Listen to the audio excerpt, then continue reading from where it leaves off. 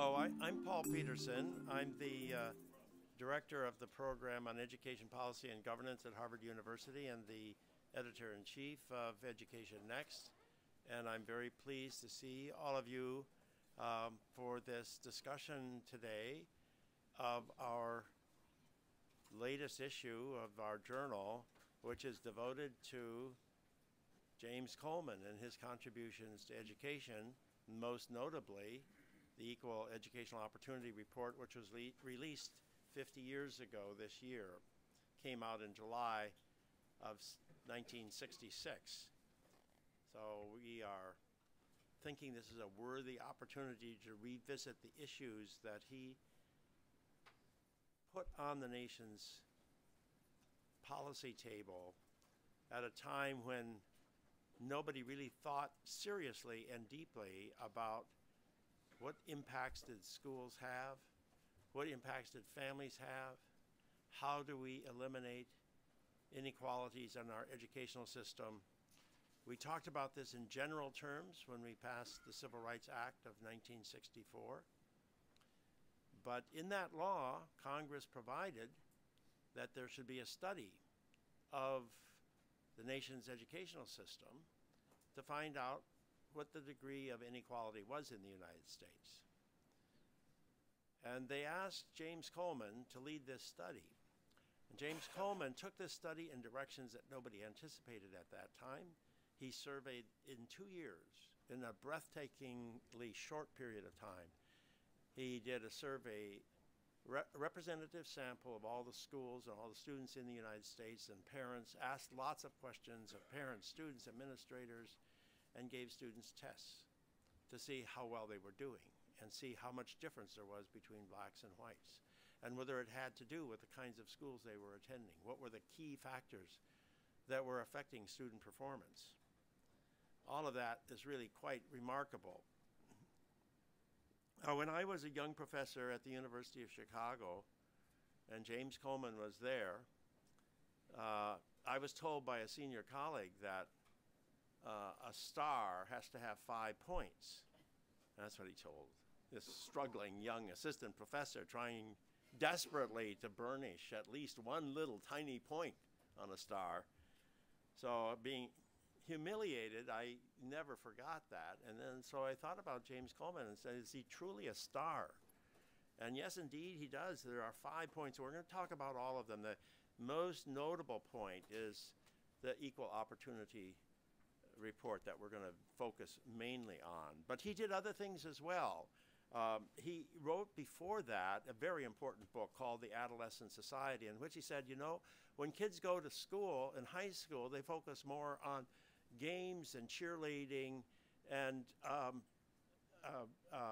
homecoming queens than they do on their studies. And why is that? What is the reason for that? And he gave a very penetrating answer to that question, which we need to rethink about. He says the competition is what stimulates kids, and they really get excited about the competition that the school is having with other schools.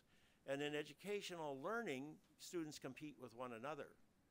And the ones who lose don't like it, and they pick on those who achieve, and you get conflict within the school over learning when it should be the other way around. So he advocated competition between schools on academic matters as well as on football and basketball, baseball.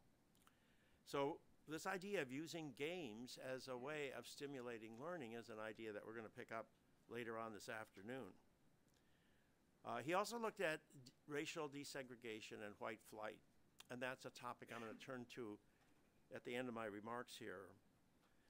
And finally, he talked about public and private schools. He found that Catholic schools outperformed public schools, a finding that generated a great deal of controversy and provoked a lot of criticism of James Coleman at that time. So we're going to revisit these 5 points, not just look at the Equal Opportunity Report. And as you know from the journal in your hands, you can explore this in greater detail because the topics that we're going to cover quickly today are explored in greater depth in the current issue of the journal that was released today. We're also online, I should mention. So we're streaming live, and we hope that our online audience is able to hear the conversation. But that does impose some obligations upon us to try to use microphones when we speak so that we can communicate to as large an audience as possible. I'll introduce the panel in just a minute, but there's one person who I had hoped would be able to join us today who could not, and that's Steve Rivkin, because his study of racial desegregation as it has evolved in the years since the Coleman Report was written is particularly interesting as a starting point, as a departure point. And what he shows is that there are two ways to measure segregation in our schools. One is the amount of exposure to white students that the average black student has in the United States.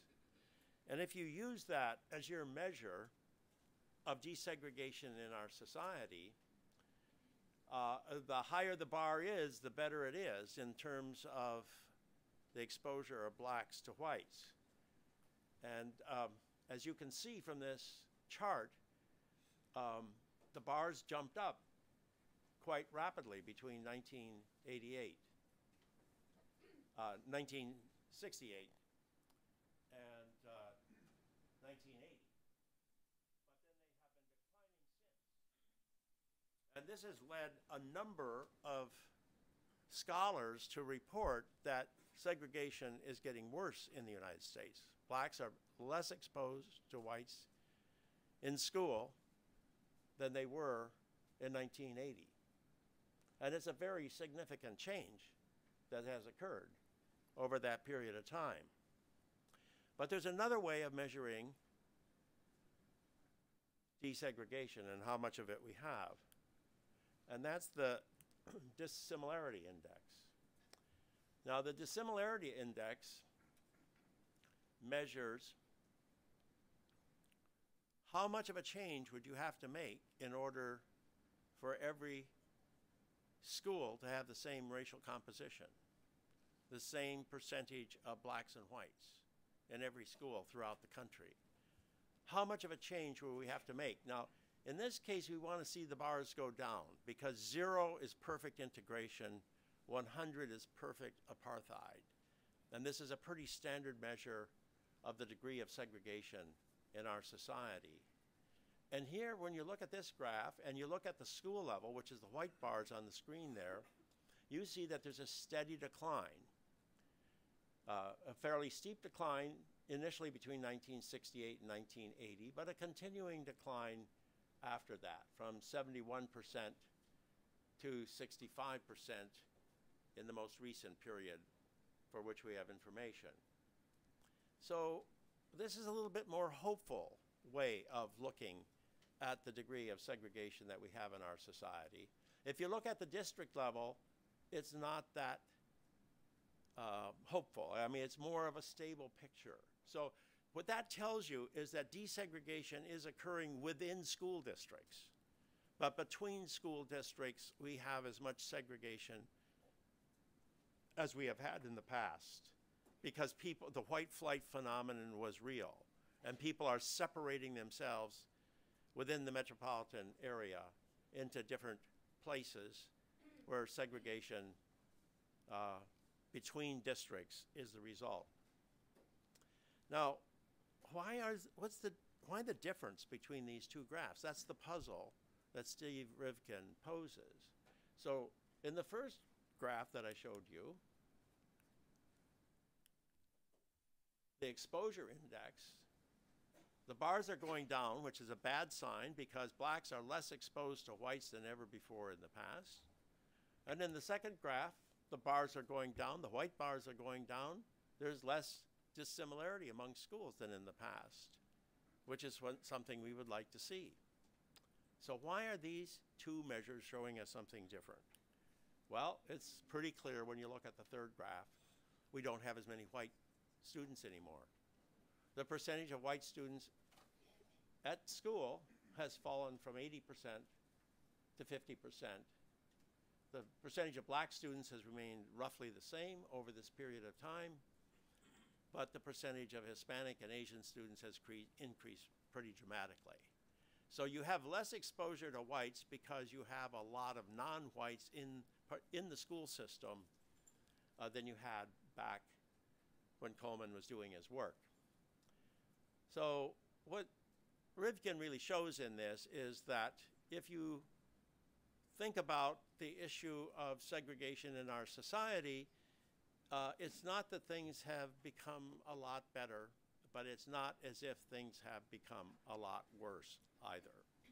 So the challenge for us in the future is to figure out how we can have a more integrated society by the middle of the 21st century. So today our speakers are going to talk about this issue and other issues in two panels. And the first panel begins with, I'll introduce them all now very briefly because you have a bio that describes their many accomplishments in detail. And I'll just introduce them quickly so that we have as much time for substance as possible.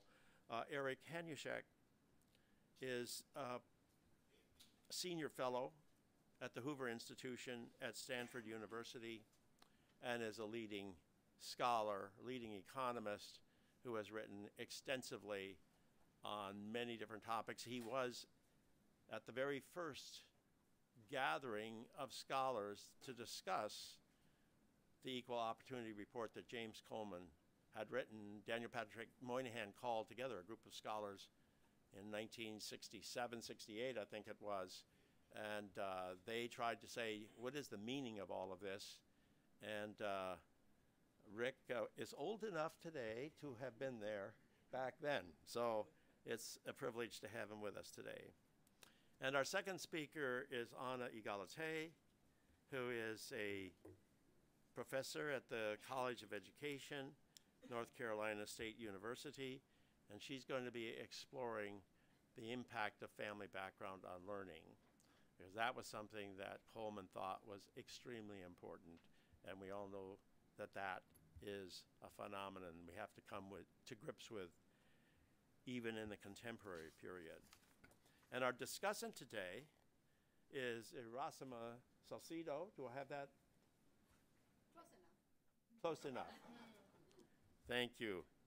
And she founded the Chavez Schools here in Washington, D.C., and in 2009, she developed the D.C. Promise Neighborhood Initiative as well. So she has brings a practical perspective to bear on these issues.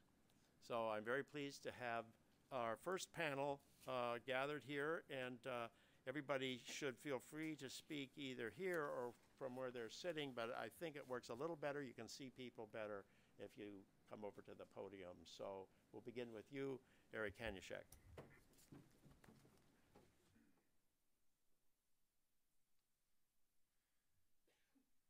Well, thanks, Paul.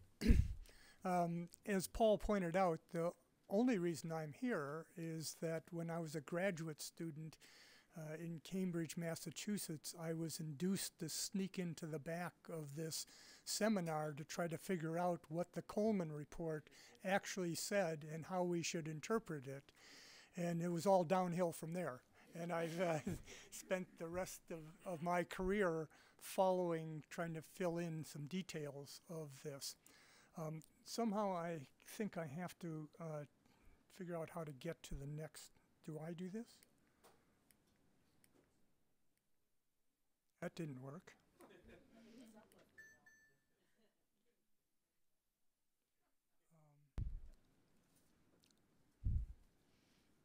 Soon my technical helpers will get a presentation up. What I wanted to do today is make some very general points about the Coleman Report and where it is after 50 years. I'll give you the conclusions first. There's short attention span here in Washington, and so we'll try to get the conclusions out, and then a few people will stay for the details. The first is simply that this was a path-breaking report, not only because it got me into education, but because it changed the way we thought about education and schools. The second is that it was rather a benchmark for educational policy, and it sets a benchmark that I want to emphasize here of looking at the kinds of distributional differences in performance that we see around the nation.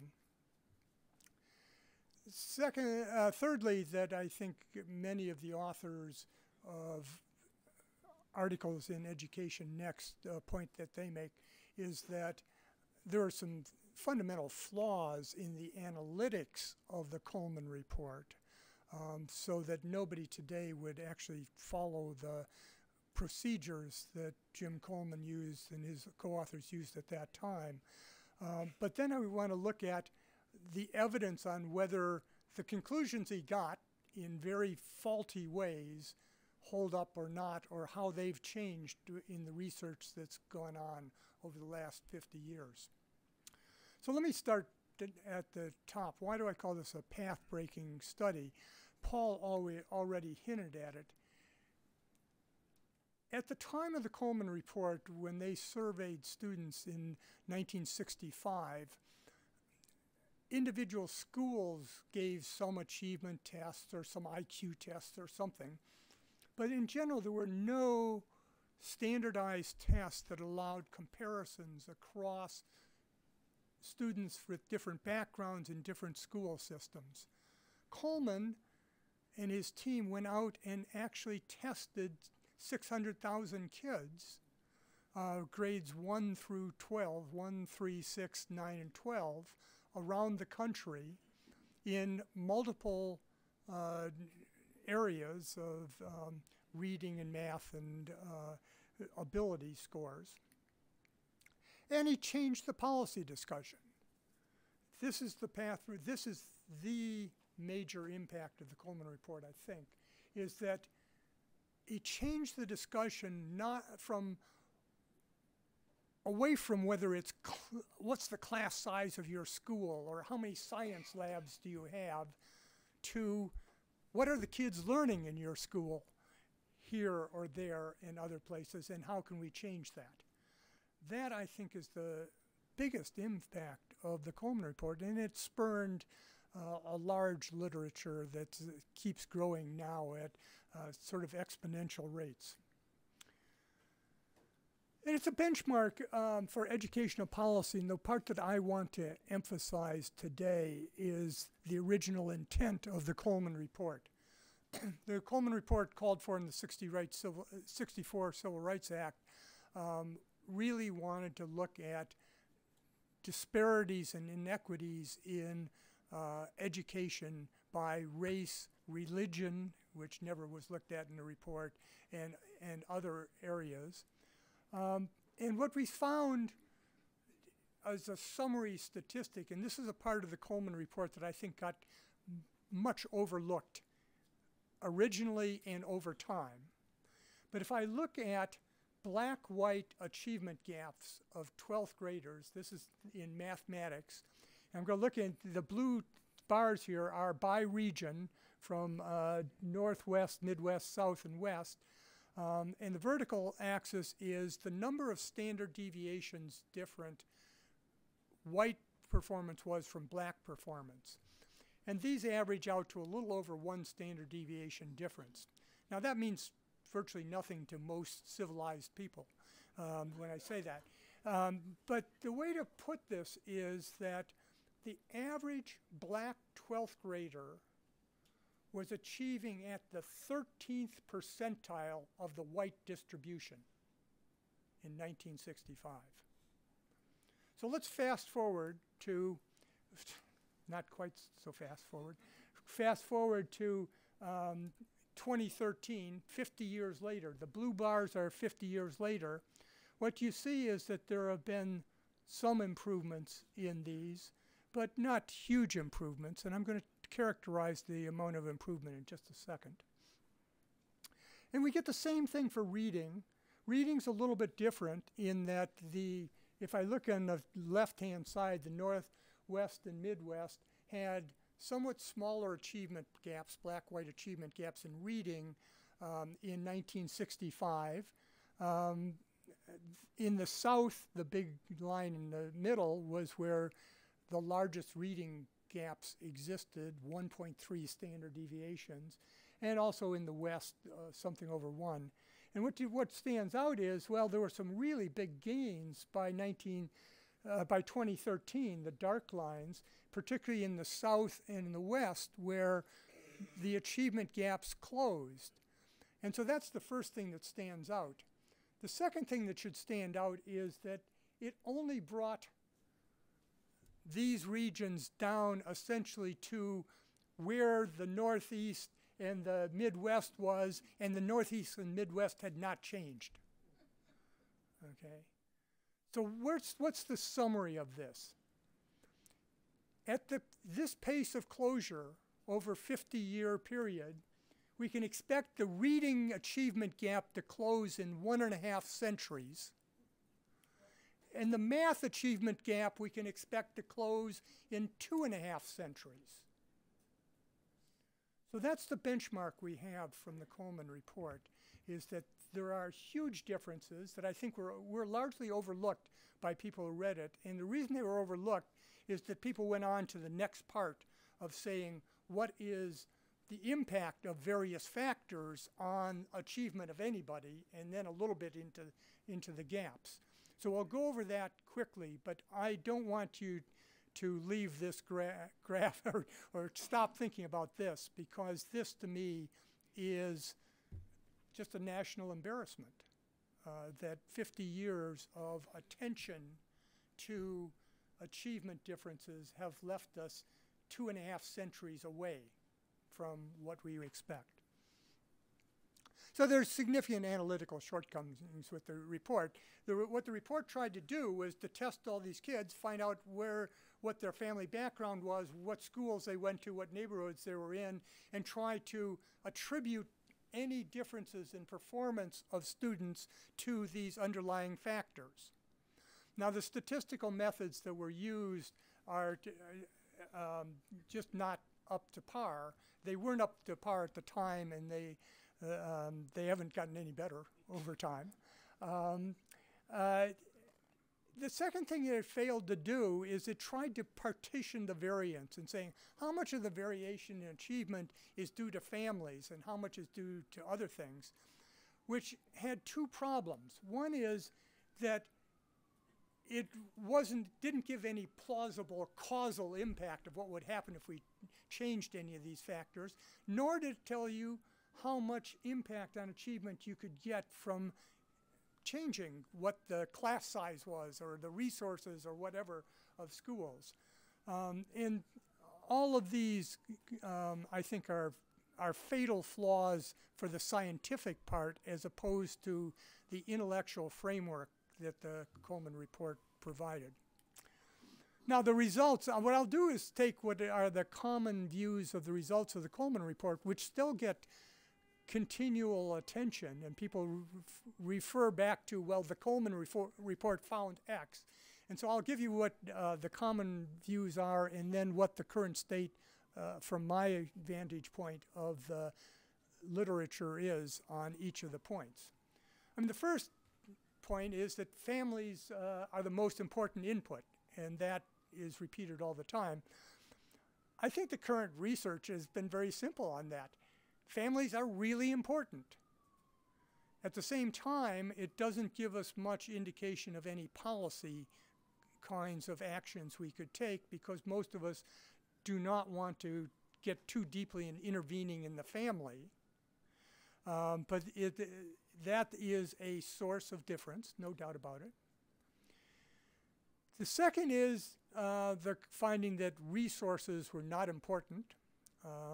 As many of you know, this is a continuing controversial subject, but my own view that I think is accepted by everybody, whether they want to spend more on schools or not spend more on schools or what have you.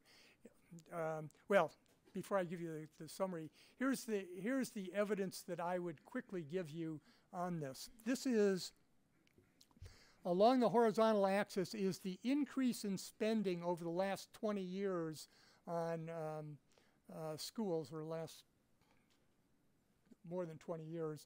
So that's in real terms, inflation adjusted from 0 up to almost $6,000, I guess is the right-hand side of Wyoming. Makes all states look bad in terms of spending. And the vertical axis is the gains in 4th grade reading scores on the National Assessment of Educational Progress.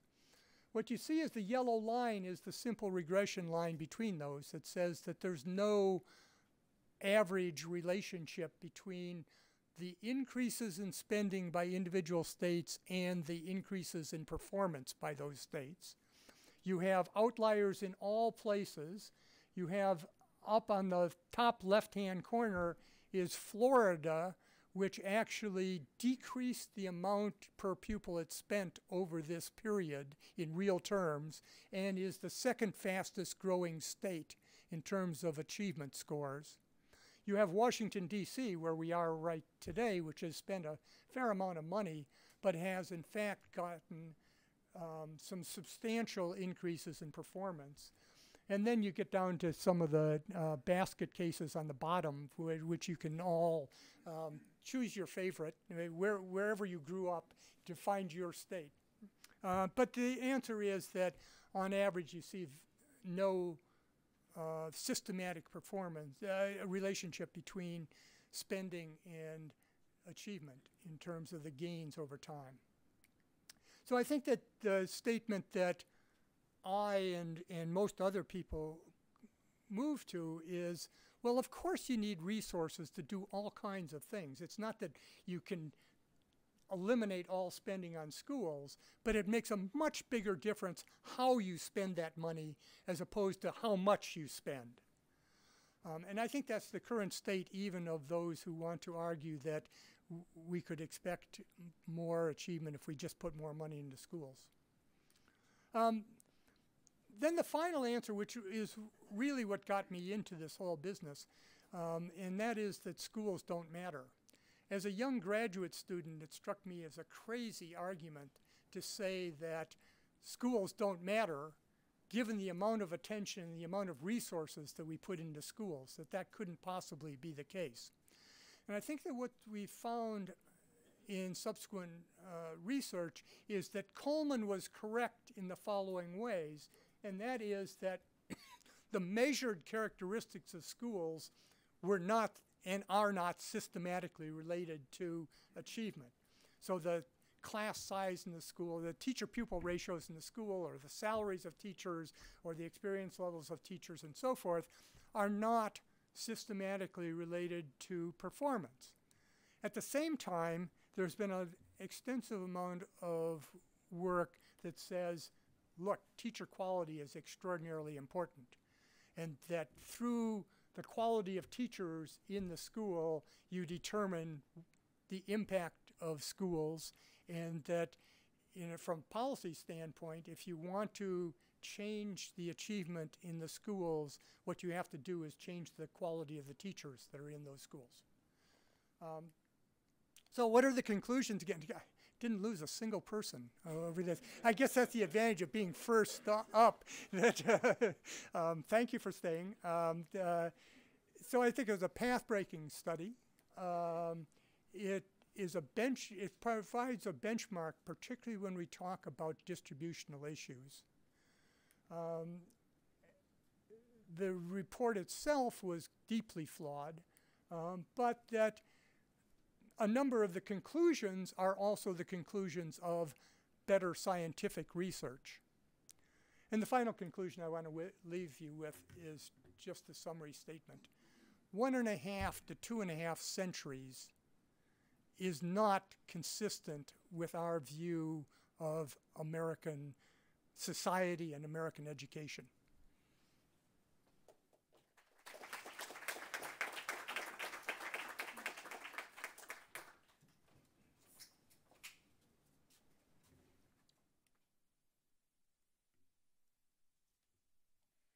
Well, good afternoon. That's a tough act to follow. So it's a real privilege to be here. I'm Annie Galite. And as I was reflecting on sort of what to share from the paper I wrote about, to summarizing what we know about family background and how it influences student achievement, I was reminded of a saying that we have in Ireland, Varami der ska Kayla. So what that means is we live in the shadow of one another. But that word ska, it's a really unusual one because it can be translated, and most frequently is translated, to mean shadow. But it also can just as easily be translated to mean shelter. And I think when we think about family background, it can go both ways, right? Depending on the circumstances into which a child is born, their family background can be a shadow from which they have to rise.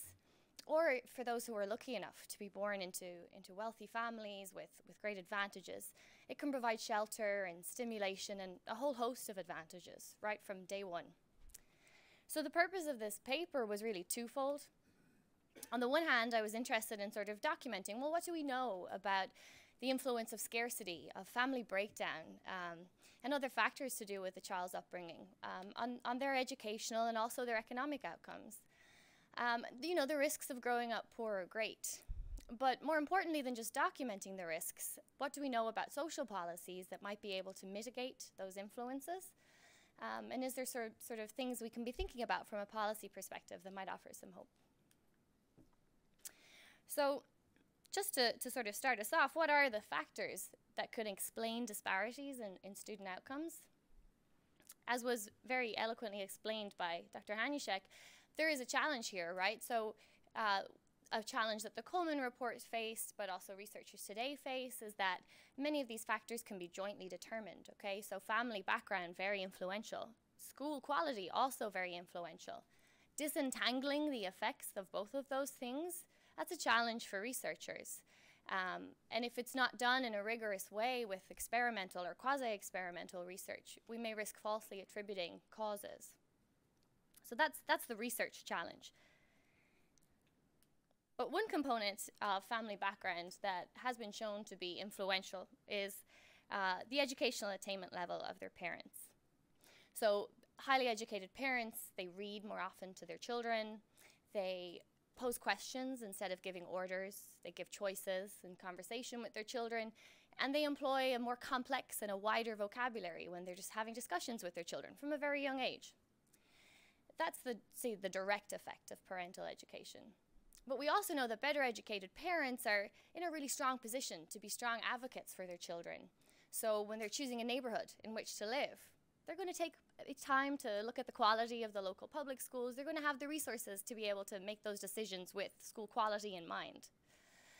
And there's also a multiplier effect. Highly educated parents are part of a social network of other highly educated and influential individuals. And that has all kinds of implications in terms of contributing to the social capital of their children, the cultural capital, teaching them the sort of high culture activities and theater and art and music and things that professional elites value and that help their children to peer, to be cultured, and to get ahead, past educational gatekeepers. The other thing about better educated parents is that, well, they're going to be higher up on the income ladder, simply by a fact of we know that there are returns to receiving a college degree, to earning a college degree. And so that takes me to the second element of family background that I looked into, which was income. And that's an obvious one, right? Our intuition would tell us that, well, highly resourced parents are going to be in a really strong position to offer their kids all kinds of supports, supplemental tutoring, you know, sports clubs, access to hobbies that are enriching, and all kinds of things. But there's also, you know, the indirect effects.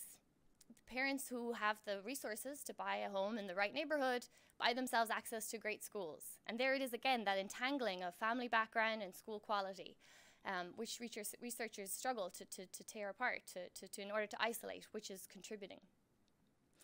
Over time, small differences in access to these kinds of resources and experiences, they can accumulate, and they can result in sizable gaps before even a child starts school. The U.S. Bureau of Justice Statistics, they report that about 2% of children in the U.S. have a parent in federal or state prison, which, depending on your perspective, is a large or a small number. But once you start comparing the categories by race, minority children are far more likely to experience this than compared to their white peers. And this has sort of obvious implications. You know, if mom or dad is not at home and not earning a living, well, that removes a wage earner from the home. So that's going to have a negative impact in that sense. It's also an emotional strain on the child, trying to understand that. And it's a struggle on the marriage, and so maybe it leads to dissolution of the parents' relationship down the line. Correlational research tells us that children with an incarcerated parent are about 50% less likely to graduate from high school. And, you know, there's other things going on there, sure. So it's also possible that parents who are imprisoned maybe have less education and lower income and other attributes that might be contributing to that high school attainment effect. And really, there's lots of room here for development so that in the research literature so that we can better identify the causal impact of incarceration. In terms of family structure, it's true that most American children still live with both of their biological or adoptive parents, but it's also true that family structures have become more diverse. About 2/5 of US children experience dissolution in their parents' union by the age of 15, but this is particularly prevalent among the poor, right? The two-parent family structure is much less common among low-income families. And the struggles of single parenthood are apparent, okay? So obviously there's the resources issue. You only have one wage earner instead of two. And there are impacts on children's attainment outcomes, that's high school graduation, college enrollment, and also their social and emotional development. Robert Putnam describes it as good night moon time. It's that enriching activities. It's hard to make the time for that if you're working multiple jobs and you don't have assistance with childcare. And it seems that the boys are particularly affected by this. So recent research from Florida compared siblings from low-income single-parent families, millions of observations over a really long time period, and they were able to show that the boys were particularly harmed. And the kind of outcomes we're talking about here are attainment outcomes like graduation, but also incidents of behavioral disabilities, and also truancy, and the likelihood of becoming involved in serious crime as a juvenile. We can look at descriptive statistics, which shows an advantage for those living with two parents. For those children ages 12 to 17, you know, they're far more at risk of becoming suspended from school. For their younger peers, ages 6 to 11, those who live with one parent or a guardian, far more likely to repeat a grade. And these are just descriptive statistics. There's nothing causal here, but it certainly raises some troubling statistics and troubling patterns. So what are the policies that offer the most promise to sort of counter these problems? Policies that will ensure that children are academically prepared, sure, but also that they have social skills to be strong and independent adults with successful careers and also strong and nurturing relationships of their own. You know, we have to be realistic here. We have to acknowledge that schools alone, it's unlikely they're going to be able to level these inequalities, but it would be naive to assume that there's nothing that they can do to sort of mitigate the influence. The most promising policies are those that are going to be working to strengthen family bonds.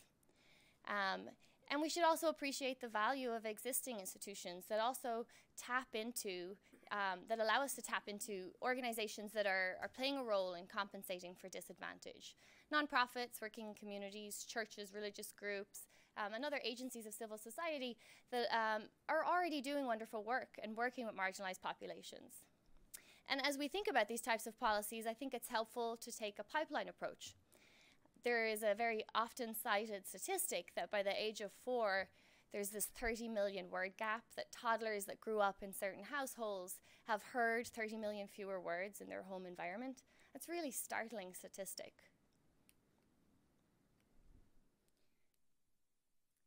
So a really ambitious policy to address these types of disadvantage are promised neighborhoods.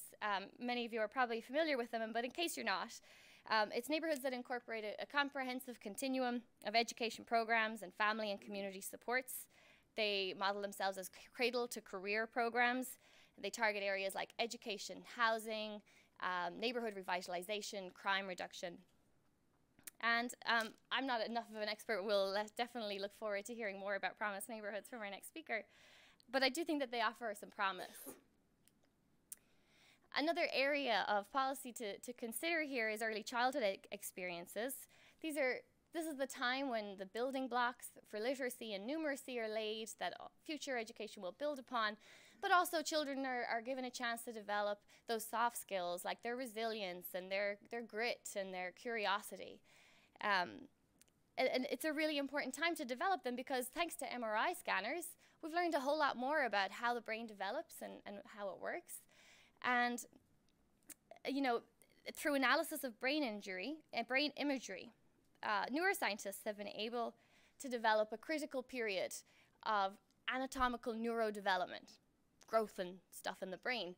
And it just turns out that, you know, this critical period corresponds to a dramatic period of language development. And so it seems there's these windows of opportunity. Around the time a child is 3 or 4, that window starts to close. And so that's the opportunity there in those early years to build the early building blocks for language development. It would be a shame if we don't capitalize on those important and influential opportunities. I also highlight schools of choice, and I stress small schools of choice because I think it combines two interesting sets of literature.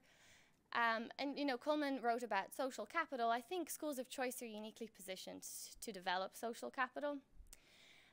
They're voluntary communities to begin with, and they consist of people with shared values, and they're particularly well situated to help children develop dense networks of social ties with other people in the community.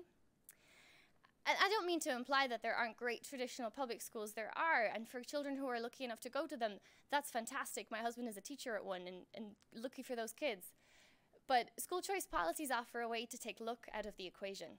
Okay, it's a way for deprived children who don't live in great neighborhoods to be able to attend the school that they would like, the school that's going to be the best fit for them. So schools, I totally admit, they might not be, probably are not, fully capable of addressing or compensating for the influence of family background.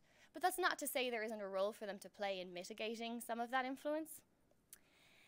When families fail, schools can serve as places of sanctuary, support, and they can offer shelter.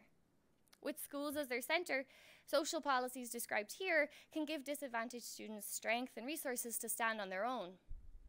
And as a final note, I just want to re-emphasize the value of tapping into pre-existing organizations that already do an excellent job of reaching out to and working with marginalized communities.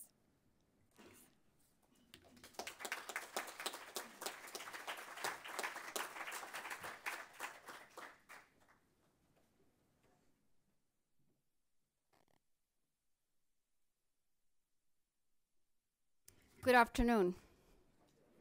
I'm very honored to be here and very, very thankful for this opportunity. I'm going to do my best to share with you answers to the two questions, I guess, that were posed for today's theme. Why is it that we have not made much progress in the last 50 years since the report was published? And what are the kinds of things we need to be thinking about for the future? And as you can imagine, I'm going to give it from the perspective of my experience. I came to this country as a teenage and experienced our school system as an immigrant student. As well, I have spent most of my life in education, the last 25 years here in Washington, D.C. So I consider myself a DC person because I worked here for 25 years. 9 years in a traditional public school and 16 years, creating Chavez and running Chavez. I'm not retired, at home with 5 of my children, so it's been great to have done the work and very lucky to have been able to do that, but I'm also very blessed that I can be home with my children, that it was really hard to be there for them during those years. So I have had the chance to really reflect on my 20 years in education per se and all that has happened around those 25 years. So I'm going to try to just really quickly summarize or give you in general terms what the things that I believe have gotten in the way and then what I think we need to do. I hope it's okay. I'm not going to get into much detail regarding exactly what I did at Chavez or the DC Promise Neighborhood Initiative, and I'd be happy to answer questions regarding that during the question and answer period. So when I reflect on all this, there's 6 things that I believe have gotten in the way of us making more progress. One, I think it has been very, very difficult to overcome our country's history of discrimination. We can think of the 1960s and the segregation and all those things that have made it so hard to bring equality. I think that's just very difficult to do. Also, we learned, because of the change of the student population being more diverse, that schools, it's very difficult for the schools and to address the educational needs and social needs of such a diverse student population, from the language needs, the skills, lack of skills, you can name them on and on what those needs are. And also we learned that money and laws are not enough. Just to throw money at the problem, mandates here and there, it's just not enough. Also, our inability to address poverty and address all the social ills that come with it, that unfortunately prevent a lot of our young people from achieving their potential. We just have not been able to really do better in that area. The next one, I don't know how you feel about what I'm gonna say, but I think our love for innovation and research is our greatest blessing and our greatest curse. I think that sometimes we just let that dominate the problem or dominate what's going on, and sometimes we just get lost on that and don't recognize that it has to come a point where we really compare or test out reality with those things. And it just seems to me that reform after reform and study after study, it's very important to have it. We need that information, but I just think that sometimes that can get in the way of really continuing to stay focused on what the problem is. And the last one, which I think is obvious to hopefully all of us, is just that it has hurt us, it will continue to hurt us to make education a political issue. It's just, we want fast answers, we want, depending on who's in office or what's going on, change after change, and that disrupts schools, disrupts education, and we don't see consistency, and that hurts our kids. So those are the things that I have had a chance to reflect on.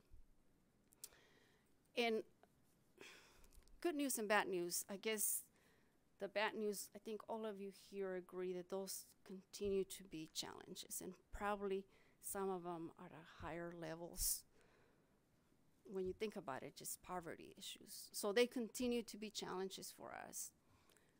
But the great news is that I think we care enough and we have learned enough the past 50 years on what works or what has the potential to work. I think the fact that we had to challenge ourselves with a lot of these policy questions, that we continue to strive for the ideal of making sure that every single child in America is in the best school possible to help them develop their potential. That's what keeps us going, and I believe truly and deep in my heart that that's what's gonna get us to where we need to be. I think we want it and we're gonna get it done. Now, what is it that we want? I think by now, based on my experience, and you could all agree, I'm assuming all of you, most of you, depending your age, perhaps have children. If not, you've gone to schools or you have a knowledge of what a good school is. So to me, how do we create schools like this all over the country? We know they exist in traditional schools, charter schools, and private schools. One, that every single school is safe, and every adult in that school has high expectations for all students to achieve high academic standards and to pursue post-secondary education. We want all schools to teach our students critical thinking skills, problem-solving skills, and prepare them to be good, engaged citizens. We want to have at each of those schools competent, responsible, caring administrators and teachers. We want schools that are going to honor families, welcome them, engage the communities, so together we can address anything that is getting in the way of education of the student, no matter where they are. I think the schools, that's one of the reasons I decided to create Chavez, and one of the reasons I decided to launch the DC Promise Neighborhood Initiative, because I felt all those elements were necessary. So I think our job is to think of how do we set up the conditions or the systems in place to see that these schools are created. And a lot of this is like, my high school students would say, like, duh. I mean, I think it's obvious, right? I believe it's obvious. One, I think we have to be willing to prepare, retain, and protect people that work at the schools, especially our administrators and teachers. The way we're preparing our principals and teachers right now in our universities is not cutting it. We have to have rigorous, competitive programs where those that are pursuing teachers would feel that this is what they have to do, and not only that is the best program available to them, but also to retain them, we would have to also pay them well. Pay them well in order for them to want to come into teaching and stay in teaching. I think that's really important, it's, as well with our principals, because their role, the principals and the teachers, are key to creating these schools that I have outlined for you. Second thing we have to be willing to do is to engage our families and communities in decision-making process, as well as teachers and staff. Unfortunately, I believe the way we run schools or the way we go about solving problems in education, we isolate and do our own thing. Research here, and I'm going to do research that is going to affect the lives of this group here. But at the end of the day, the ones that have to do the work and have the impact the lives of kids, many times we don't trust them enough. We don't include them in the decisions that we have to make schools what we know they can be. And I just hope that after this 50 years, we can all step back and humble ourselves and ask ourselves, what's important here? It's not about winning a contest or who would produce the best report or who, what political figure, wants to have, be recognized for doing the best job. It means we humble ourselves, and it means we have to act like we're there to serve the schools, the administrators and the teachers, and that we're going to address the external factors.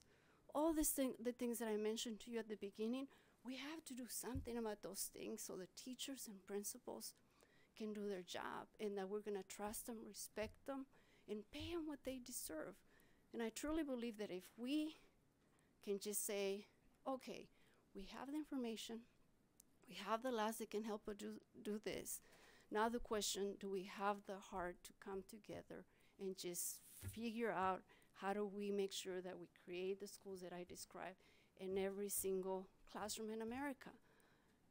It's going to be hard, believe me. In the past 25 years, still was trying, and it's hard work, but it's the right direction to go. So that's what I have to share, given in my years of experience. Thank you so much.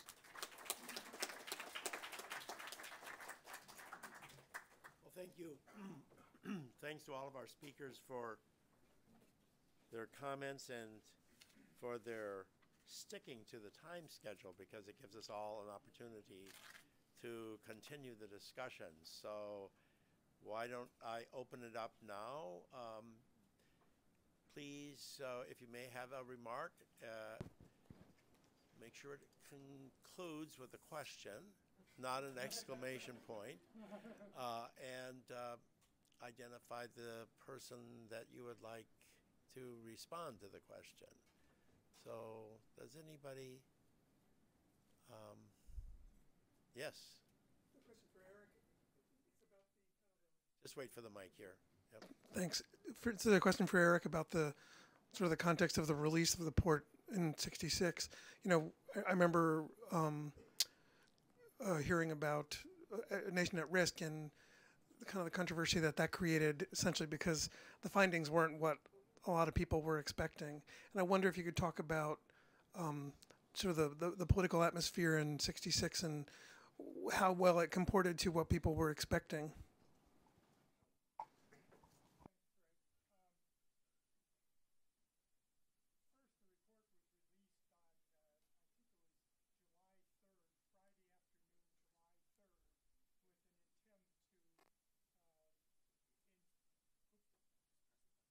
Oh, yeah. Sorry. I saw a light on, and I thought they worked, but it was the light saying I had to do something. I think that the report was released on July 3rd, a Friday afternoon, which was obviously intended to make sure that nobody covered it. And the report itself is 737 pages of dense statistical tables. So there's a few of us masochists who have read the whole thing, but not many. I think part of it was nervousness about how it would be received. Did it, in fact, undercut ideas of the 1965 Elementary and Secondary Education Act of the administration, because it seemed to suggest that the resources were not going to be quite the answer? Could you interpret this as saying that desegregation was good and integration was good, which was rather consistent with LBJ's policies at the time? It gave people, it was so complicated and hard to read that almost everybody could make their statement and say that it was supported by the Coleman Report. So it's been a long time, I think, before people have fully understood the report. But what it did do, that I want to emphasize, was to somehow push the idea of science and research into the policy debate. And that, I don't think, was ever intended, but that was a bigger result of it. Well, I do remember that Moynihan was walking across Harvard Yard and somebody asked him, the Coleman Report, I hear it's coming out. What's it going to say? And he was working with the government at the time, and he said, well, it's all family. So that was the initial takeaway, I think, as Anna suggested. Family is everything. The schools don't really make much of a difference. And I think what we've learned is that that was based on an analysis that has some problems with it. It's not that the family isn't important. It's very important, but that doesn't mean that the schools are important. And I think that's the big bottom line qualification that contemporary research has placed upon the initial reaction to the Coleman Report. Yes, sir. Yeah. Thank you, Reggie Felton. I'd like your comments, all three of you or four of you, regarding this whole issue of resources. For example, currently most of us see how our schools are locally funded, some state money, some federal money, typically 90% from local communities, which in many cases are just dying. I mean, the resources aren't there. Have any of your discussions dealt with some innovative way in terms of how public education should in fact be funded in this country? That's a good question. How should we fund our educational system? I'll let the other people talk. I have a complete answer to that question. So I'll jump in. It's not quite as high as 90%. So it's about 10% from the federal government and then is shared between state and local sources. And in many states there have been equity. Yeah, you have to push your.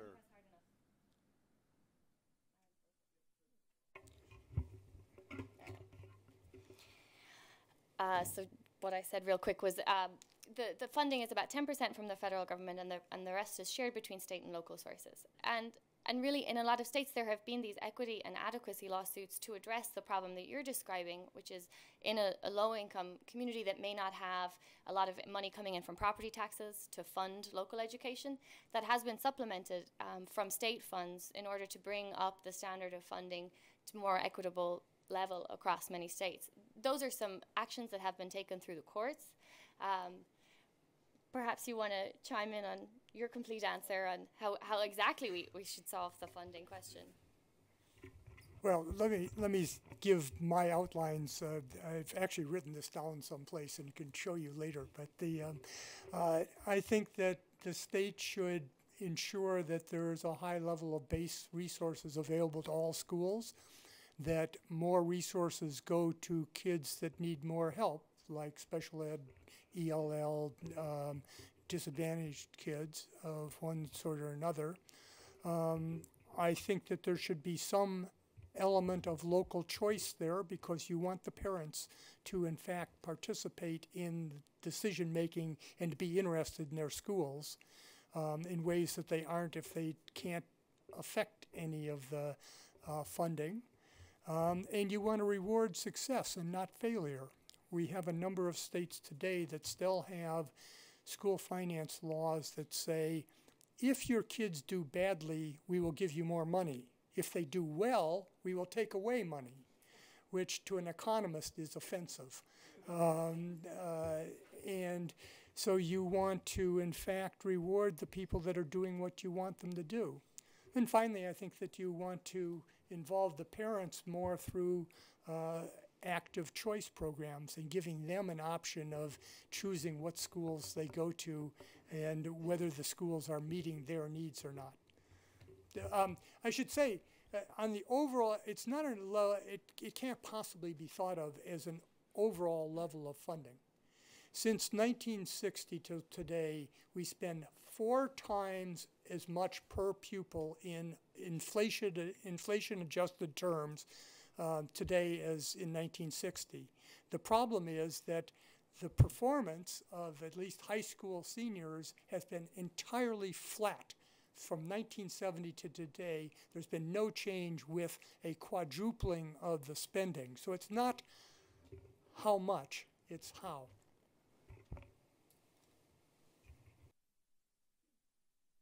Thank you. I thought a lot about this question. Thankfully, because of the creation of charter schools, I think it gave us the opportunity to show that we can create the schools that I described earlier. And because we were able to create those kinds of schools, that attracts funding. A lot of the charter schools, we have to go out, in addition to what we receive, we have to raise additional money, which many times is not even enough. Again, if we really want to pay teachers well and principals well and bring the resources we need for the schools, you want to have, additional resources. But at the end of the day, the resources are just a tool that really it's going to make the great schools that we want, as I mentioned earlier, is the people that we put in there. How much are we willing to invest on our teachers and principals in terms of the training, engaging them in decision making, and those things that other professionals do, and we don't, for some reason, see as much of that going in education. To me, the bigger question, and I don't know if any of you thought about this, and maybe might not make any sense to you, but it's something I've been thinking a lot about lately, now that I have time, a little time. I do think sooner or later, we have to answer the following question. Do we believe that the main responsibility of educating our children is the government's responsibility or not? Because I think that's going to determine how we go about putting all our efforts and resources to now create every single school in America the way I have described it. And I think that the dilemma we're in right now is that school choice, and more charter schools, and districts becoming charter schools, and that's the way we want to do it. I'm not saying one or the other, because we all know, and I had to learn that the hard way. When I started charter, I said, "Oh no, charter school, that's it. That's the only way." Don't want regulations and what's going. And then you realize not every charter school is successful, and it's not about whether charter school or traditional school, private school. Do we have the adults in that school that care enough about the students to make sure that they achieve high academics, all the things that I described? That's at the end of the day what happens. I do believe, in terms of what we need to do as a country and unite as a country, is that question. Because what worries me is that we have this divide that just distracts. And I think we have to go back to the original intention that we had as a country, that one of the biggest responsibility we have is to educate our next generation. We had failed tremendously, and that's why the need of all the stuff that has happened since '64, and we're still failing. So are we gonna take that responsibility or not? Because it does have policy implications, and it does, in my opinion, say a lot about who we are as a country. Okay. Yes, sir. Good afternoon. My name is Philip Walker. I have the pleasure of serving as the director of a Youth Leadership Institute in Washington, D.C., which was recently named after its founder, Marion Barry. I'm also in graduate school. I don't know why I'm doing all this in graduate school, and I have 2 kids myself, and so I think I'm just crazy. But my question is, I remember growing up in D.C., schools, and they always would give us all these negative statistics about young black males, and so I'm like, oh my God, I feel like I'm trying out to be successful. I'm trying out for a sports team or something, But there are also very positive statistics about black male fathers and their interaction with their children and so forth, and I think that it's very important that with the negative statistics that are affecting our young people, we have to show the positive things so that they can see a way out and see that there is a positive path to success. I work in the Department of Employment Services. We're doing summer jobs right now. And so my question is, I have about 14 young people from the Chavez schools. When they travel to our building, so they may get good education in school, but then there's the environment that they travel to. My building is right behind Parkside, yes. And so when they walk through our garage, in that garage, there's often every week a fight or so with the French charter schools across the street. So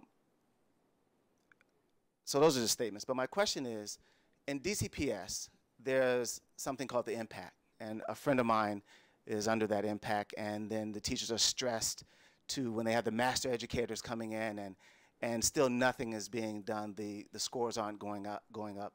So how is it that we can engage families more? My sons go to a private school. We're privileged, and so we can send them to other places. At the PTA meetings, the room is full. At my friend's school, I won't name the public school, but the room is empty at PTA meetings. So how can we engage our community more? You said that that's very important. I just would like to know how we can do that. Okay, that's a challenge. Who would like to respond? I want to respond tangentially. I mean, I think that what everybody here has said is that families are really important, and your statements are all key. What I wanted to do is address the tangential statement you made, and that's the impact program in D.C. And the impact program in D.C. basically rewards people who do very well in the school and punishes and fires people that do very poorly. And the research suggests that Washington, D.C. has done better than any comparable city in the country, and that the impact program of rewarding effectiveness and not rewarding ineffectiveness has been a very positive thing. So that would fit into some of the things that I was talking about, and I think some of the things that Irasima was talking about.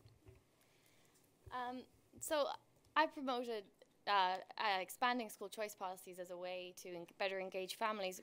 The reason I say expanding is because many Americans have access to school choice. They choose to live in neighborhoods zoned to great schools, or like your family, they can finance a private education. And I'm sure it comes at personal sacrifice to do that, but it's a priority, and parents are a child's greatest advocate. There are other families that don't have the resources to make that choice. And I think that granting them the voucher or the education savings account or the charter school application hands over a level of agency that allows families to have some say, some sort of control over the decisions, the major decisions that affect their family's life. Like, I'm sure you didn't just fall into the first open private school slot. Like, you did your homework and you chose the one that looked like it was going to be a good fit. So I think that there is an equity argument to be made for expanding that decision-making power to families that are under-resourced. A second comment you made was talking about role models. And I think you raise a really good point, and it's why there have been and should continue to be more conversations around diversifying the teacher workforce. There is a lot of interesting work around the role modeling effects, and they can be indirect or direct, but a child that sees someone that looks like them be successful, having graduated from college, earning an income and supporting a family, that sends a very strong signal about, well, if that person can do it, I guess people like me can do that too. And I think that's an area that's ripe for more research, not even just in terms of outcomes like test scores or things we can measure like graduation, but more intangible things like self-esteem and self-image and aspirations to go on to higher ed. All right. I'm sorry. Okay, No problem. Rasima. No Yes, problem. go ahead. I'm very hopeful about DC in the impact charter schools have had in our nation, but especially in DC. I can tell you that thousands of students have benefited from having charter schools here in DC, where before they didn't have a choice of going to a quality school. Many of them now do. That means we have more young people that have experienced success, which they go back to their communities, and that is definitely helpful. We still have a long way to go. And I think that the dilemma with schools, including the challenges I faced at Chavez, but in district schools especially, is the pressure to implement policies, right? So impact necessary is good intended, but what we failed to do, because there's, for political reasons, for lack of time, pressure, money's committed, whatever, is to revisit and see the impact that a particular initiative is having, you know. And I think when we don't do that, we miss the opportunity to keep working on creating the entire school. You know, just making sure that I evaluate a teacher and, you know, you're not good, get out. I don't mean it like that. But, you know, what else do we need to do that might help create the conditions or the environment for that school to be the kind of school that we want? And is, I'm just giving an example. I don't know enough of the impact, so I don't quote me on it. But I'm just giving it as an example. You know, how effective it is in making sure that we create the sustainable schools that we want. Because we all know, I mean, I've been in DC for 25 years, and you've been around to know our educational reforms that come and go, and then they don't have the lasting results that we want. And I think we need to have better communication now, right, of policymakers, researchers, those that are directly impacted by the policies, to really gather more information. So in terms of engaging more families, I think the problem is we say it, but many times our actions don't show it. And if we're saying that their background matters and their influence matters, they need to be part of discussions. We need to make sure that families, communities like the ones in Parkside, which are still very unsafe, and it has the worst social statistics you can imagine, not because the kids don't want the same thing or because they don't want to develop their potential, because parents don't want their kids to have a better education. But there's a lot going on, and very seldom, or the way we do education, we leave them out. We say we care, we want their input, but we don't get their input. So I think we just have to step back and say, can we really make sure that we value every single voice for the next 20 years? Because they're impacted by all the decisions that we make. All right, thank you. Yes, ma'am.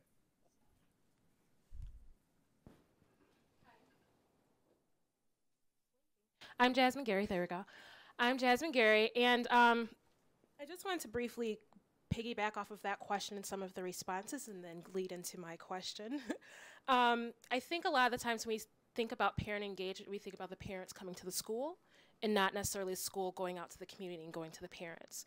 And some of AFT, American Federation of Teachers Locals, they do a parent home visit program that allows teachers and school leaders to go out into the community and visit parents, and that creates a bond so that when it comes to PTA time and things like that where we want involvement at the school level, there's more of a relationship there, and that relationship is very important for parent engagement. I think that it doesn't have to happen at choice schools. It can happen at public schools too if that relationship is built. My daughter attends public school in PG County, and their PTA is key to the success of their school. It's a public Montessori school, so that may have something to do with it, but the PTA is very strong, and it was one of the reasons why I decided to stay in that area and support the public schools. Going off of parent engagement, I was very excited to see that we had an opportunity to hear from someone such as you, Irissima, around Promise Neighborhoods. And I think when we look around social programs and social policies to mitigate some of the effects of discrimination and poverty and things like that, it's always based around the schools such as Promise initiatives, and that's important. And I want to hear if any time during your research did you find programs that were education based that were in existing social programs in the community, such as WIC or anything like that, or anything that was existing and they added an education component because the population was already there. And Irissima, could you expound upon, for people who may not know, what the wraparound services are for the Promise initiatives and why you feel that's so important to mitigate effects of poverty and the community issues? All right. Who wants to respond first here? Just quickly. 2008, 9. I don't know if you're familiar with, all of you are from DC, I assume, most of you. So you know Parkside, Minnesota Avenue, that area. Very needy area. So we have a school there, middle and high school. We were struggling to get strong academic outcomes, and I felt responsible because I had promised the parents that we were going to offer something better, and we were just not, for various reasons. The teachers, the principal, it was hard. What I realized, it's harder if I don't know the kids before they come to me. We have two elementary schools. They closed one, now it's one. But there were two elementary schools. I said, this doesn't make any sense. I need to know who those kids are and families before they come to me. So I went to the principals and I said, let's work together. Let's get to know the families better, so when they get to us, we can address their educational needs. When I went to, so that was the initial idea. It's just, how do the schools do more, get the walls down and do more. When I went to those two elementary schools, the principals told me, Mrs. Salcido, we're getting 3 and 4 year olds that are just lacking so much. And that's when we realized, you know what, no matter what we do in the schools, we're not going to be able to get to the root of the problem. That's when we decided, and sort of to do the DC Promise Neighborhood Initiative, that until we get outside in the community to work with the families, those parents that are expecting, and making sure that they're prepared when they get to us. And for me, that was an eye-opening. I thought I knew community because, you know, having to start your own charter school, you really have to be in the community. The stores, at the churches, you know, you get out there. And that in itself, it was a rewarding experience, especially back in those days when the charter schools movement was starting, because a lot of parents were like, huh, what? You can offer better education? How can that be possible? Now, thankfully, that's the expectation, and because of the charter school movement, I think that's what parents know, that there are choices and that they can get something better. So it just meant that we had to work with the ANCs, the parents. We had the child care centers that are in the community by, you know, their local child, you know, how to get them to certify so they can be able to educate the little ones more. How do we make sure that there's, many times we forget, and in those communities, they're anchor institutions. Many times we forget that you have the coach or the tenant association president, those people that impact the lives of the kids when they leave our school. And I had to realize that. It opened my eyes to that. So at the 4 community centers that we have there, we make sure that we brought programming to those community centers, after school tutoring, you know, to make sure that the kids had the services. Obviously, that's very comprehensive, very intense, very difficult to do. It involves a lot of people, a lot of partners, and, you know, we're struggling with just doing the things that we say we were going to do with the wraparound services and all of that. But it is necessary, but it cannot be at the exclusion, and making sure that the schools in those communities, in any community, have what I had described before, which I'm not going to read it again, but you know what I'm talking about. It has to go together. We can't sacrifice one over the other. Okay. Anna, did you want to say something very quickly? Okay, just a quick thing. So when I was a teacher in Ireland, we had a position at our school for the homeschool liaison officer. And the only thing common from school to school about that position is the title, because it needed to be incredibly flexible, right? The responsibilities of that person changed from environment to environment. So they would go into the community, they would recruit students to attend the school, and then they would figure out what are the specific supports that our community needs. Can I offer a parenting class? Can I offer a homework club? Things like that. And I think that's the strength of a charter school model, where schools have the autonomy over their budget to decide that's a role that we need to fund, that's a position that we need to hire for. And then one really quick comment on integrating education from existing programs. That's what I see as the strength of the Promise Initiative, is that, yes, I'm sure the local public school library has an after-school homework club. You know, the Boys and Girls Club, I'm sure, has an educational component. But families may not be able to make the connections to see all that is available, and I see the Promise Initiative as a way to centralize the information so that parents can become aware. Okay, so I think we'll make this our time for a break. For our second panel, I'm Paul Peterson. I'm the director of the program on education policy and governance at Harvard University and the editor-in-chief at Education Next. And we are about to begin our second panel, and it's a very substantial panel, I must say. We have, I don't have their bios here, but you have the bios. So you don't need all these introductions. We have Martin West, who's a professor at the Harvard Graduate School of Education and also a research fellow at the Hoover Institution.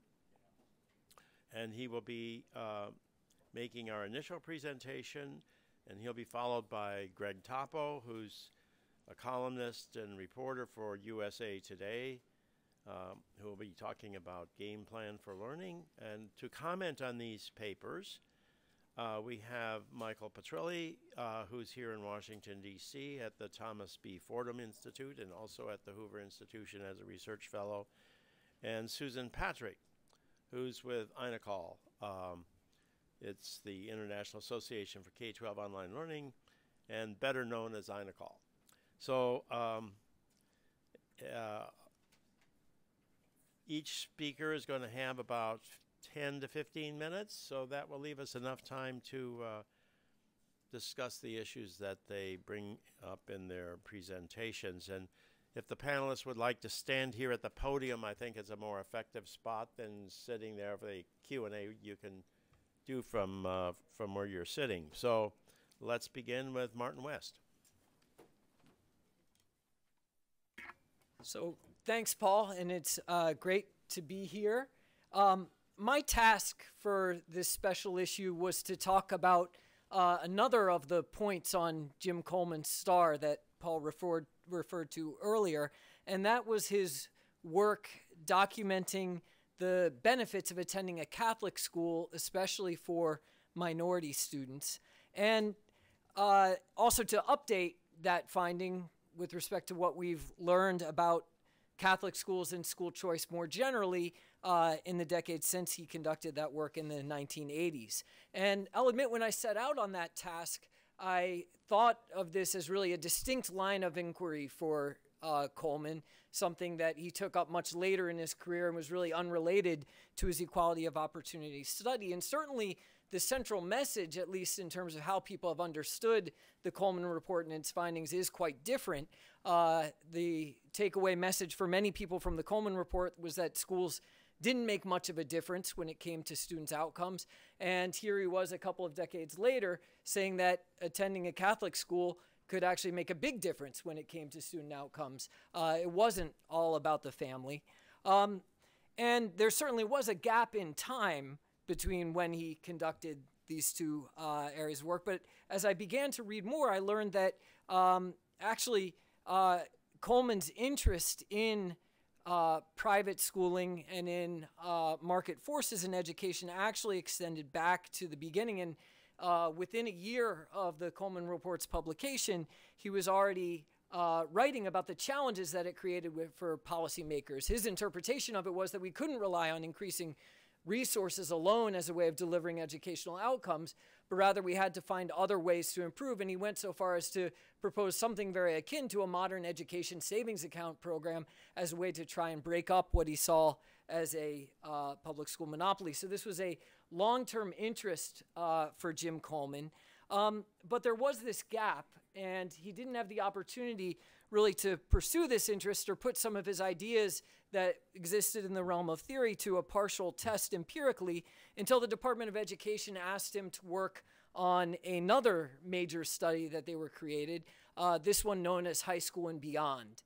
It was launched in 1979, not quite at the scale of the initial Coleman Report, 70,000 students instead of 600,000 students. I think they learned that you don't need actually quite so many in order to draw reliable conclusions. And what was going to be different about this one were two things. One was that it was going to follow students over time as they progressed through high school and on into their careers, but also that it would include not just public schools, which were the focus of the original Coleman Report, but private schools as well. And as Coleman conducted this study, he decided to make that the focus of his own work with the High School and Beyond data, and produced a report and then a series of books. One of them, the cover you can see there, High School Achievement, Public, Catholic, and Private Schools Compared. And what he reported was that students performed at higher levels academically in Catholic schools than they did in traditional public schools, even after adjusting to the extent that he could for differences in their social background, and that this advantage was particularly large for minority students. And then as he followed them over time, he was able to show that these differences in outcomes were especially pronounced with respect to high school graduation.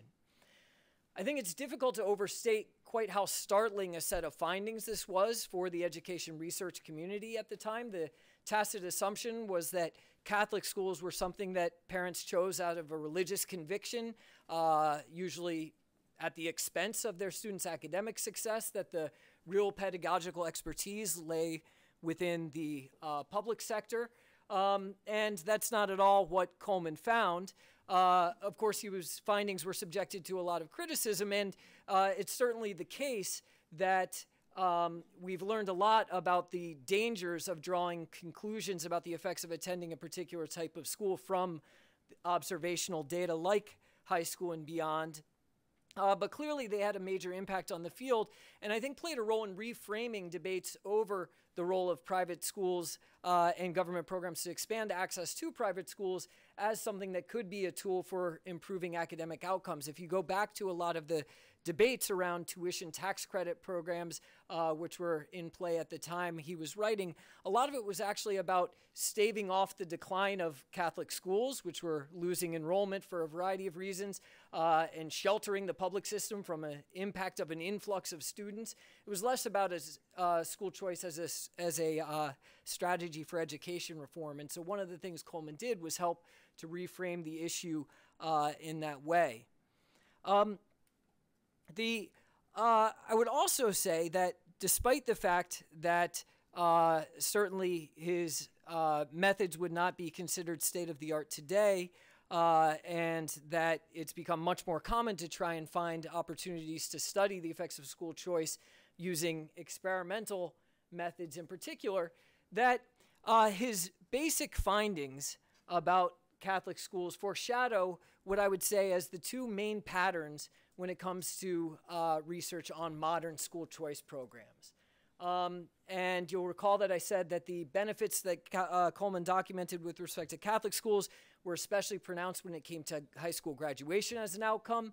And I think we've learned over time that the benefits of private school attendance when students have that opportunity as the result of a voucher or tax credit program do tend to be greatest for non-test outcomes, that is, outcomes that differ from standardized achievement tests. And that's particularly the case when we look at the likelihood that a student will graduate from high school and enroll in college. The second thing that Coleman's research really foreshadowed is a pattern of evidence suggesting that attending a school of choice, whether it's a private school or a charter school, seems to be especially beneficial for urban minority students. And I want to try to, and I think it's important to actually highlight these patterns, because a common claim that you'll hear about the research on school choice is that the evidence is mixed. Well, yes, the evidence is in fact mixed, but it's mixed in a way that produces some systematic lessons that we can learn from when it comes to thinking about policy going forward. So let me try and convince you of these two basic claims, and I want to do it by illustrating how they show up in some of the most prominent research that's been done on efforts to expand parental choice in education. And probably the most high-profile study on the private school voucher side of the policy debate has been Congress's mandated evaluation of the Washington, D.C. Opportunity Scholarship Program. I'm using this example not just because we're here in Washington, D.C., but because this was one of the studies that was in fact conducted as a randomized controlled trial using experimental methods by which students who applied for the program were assigned either to the treatment group that got the voucher or to a control group that didn't. And what you can see here is that if we compare the treatment group students and the control group students 4 years later with respect to their reading or math achievement, you see no differences whatsoever. So being offered a voucher didn't have any impact on your test score performance.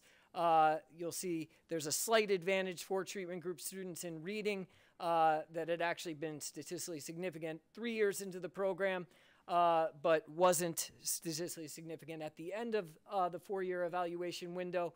And so the best interpretation there is that it was really just a wash. But the picture looks quite different when it comes to the outcome of high school graduation. And in particular, being offered a voucher led to a 12 percentage point increase in the probability that the students would complete high school, and that actually using a voucher, since some in the treatment group didn't actually follow through and do so, was to increase your chances of graduating from high school by 21 percentage points. So this pattern of seeing quite substantial impacts on attainment as an outcome that weren't foreshadowed by effects on test scores is something that's not just unique to this Washington, D.C. evaluation, but has shown up elsewhere in the voucher literature. So our moderator, Paul Peterson, has done work on a privately funded voucher program in New York City that showed for Black and Hispanic students substantial effects on their probability of enrolling in and graduating from college. The latest research on the nation's longest running school voucher program in Milwaukee shows very similar patterns. No clear impacts on test scores, but positive effects on the quality of the college students attend and their likelihood of enrolling. So when it comes to private school choice, I think there's a clear pattern of seeing more favorable effects when it comes to attainment as an outcome than test scores. How about on the charter school side? Well, here the example study I want to use to illustrate my point actually is done in my home state of Massachusetts. Massachusetts is an interesting example on the charter school side because it's fairly representative of the nation in terms of the share of students who attend a charter school, about 5% overall, with a much more heavy concentration in its urban centers and in Boston in particular. And also because research has been done again using experimental methods because many of the charter schools in Massachusetts are oversubscribed. Researchers can compare the outcomes of those that won the lottery to be offered a seat and compare those to equally motivated families who weren't so lucky in the lottery process. And when researchers do that, what we find is that there are quite substantial benefits in terms of the test scores of students who won the lottery in urban charter schools in Boston, and that's what you see, in Massachusetts, that's what you see on the left side of the slide. But if you look in the state's non-urban areas, being admitted to one of these oversubscribed schools actually has a negative effect on your achievement, despite the fact that the school is popular enough to be oversubscribed. So this pattern of quite positive effects, and these are dramatically large effects, suggesting that really the black-white achievement gap that Rick talked about in the first panel really would be closed during the time that students were enrolled in middle school over a 3 or 4 year period if they're attending one of these urban charter schools. So very substantial benefits there, negative or neutral or negative effects in non-urban areas. This is a pattern that shows up in a nationwide study of charter middle schools commissioned by the Department of Education. It also shows up in work done by the Center for Research on Educational Outcomes at Stanford University that shows that if you look nationwide, what you see at the bottom of this chart is that just taking the results for math, just 29% of charters nationwide perform any better than their local district counterparts.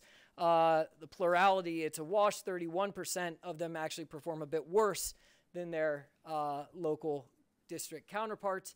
But the picture, as you see at the top of the slide, is much more favorable in urban areas.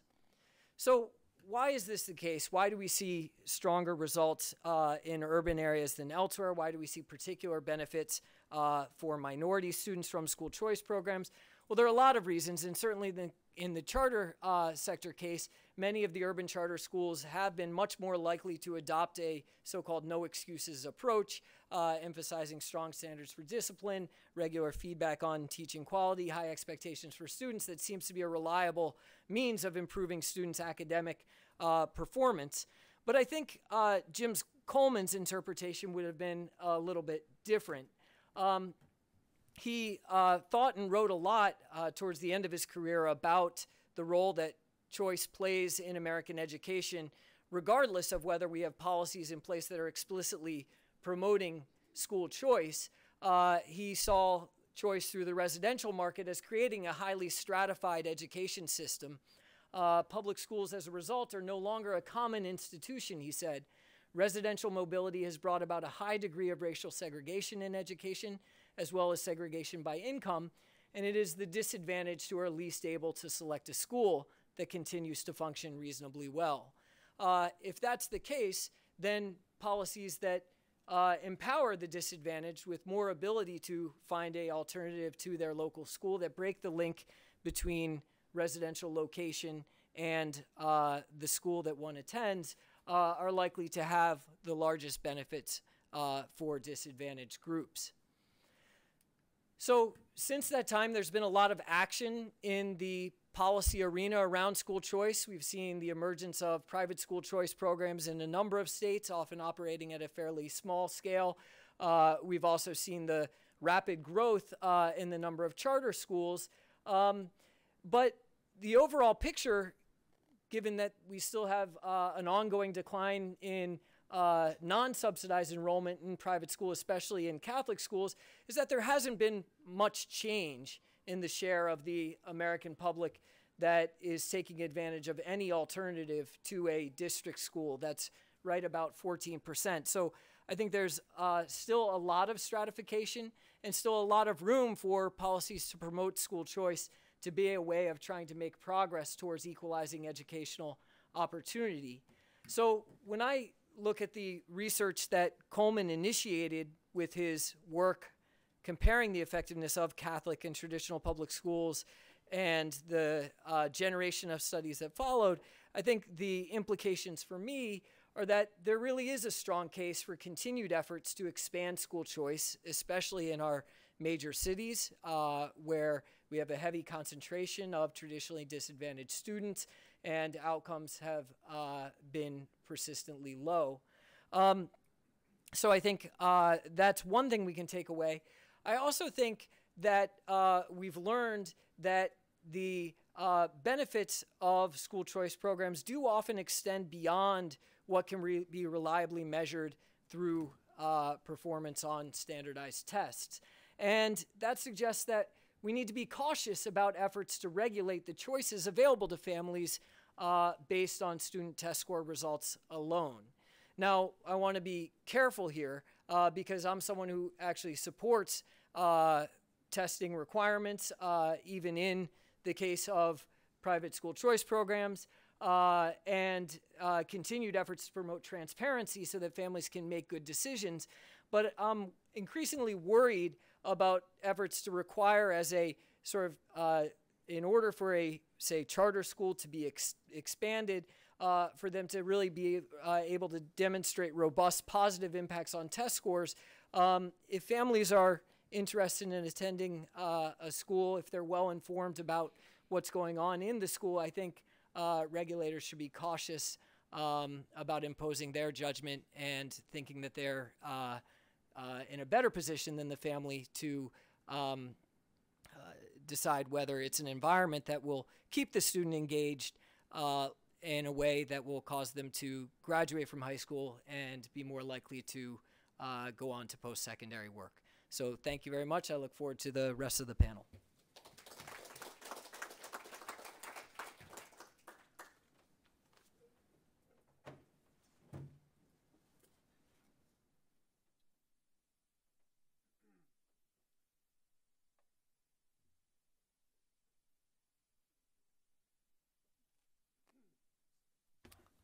Thanks, Marty. And just so you know, if things go badly for my talk, Marty was the one who invited me, and he's the one who actually got me going down this path, which is really, it's really been just an incredible pleasure finding out about Coleman's early work. So Marty talked about his later work. I'm going to talk about Coleman's earlier work. And when I say early, I'm talking about maybe 6-7 years before the Coleman Report. And I'm starting a stopwatch so I know how much time I have. You know, 6 or 7 years doesn't seem like much between, you know, the Coleman Report and what came before it. But you know, I thought I'd use a musical analogy that, you know, 1966, summer of 1966, when the report came out, Revolver, the Beatles, right? When the Adolescent Society came out, Elvis, It's Now or Never. So you can see there's a slight difference between what was happening then and a couple years later. So now that I've planted that earworm, it's now or never, we can continue. So Paul, in his introduction earlier, mentioned, you know, the spoke of this star, the 5 points of the star, and he mentioned games, you know, Coleman's work with games. And, you know, some of you actually may have been sitting there thinking, that can't be right. This is the Coleman. Well, in fact, this is something he was incredibly serious about, quite excited about, and did some really, really interesting work in the late 50s and early 60s. And I got the invitation actually to expand upon a chapter in my book that talks just a little bit about his work. And it really, I just had the time of my life finding out more about this.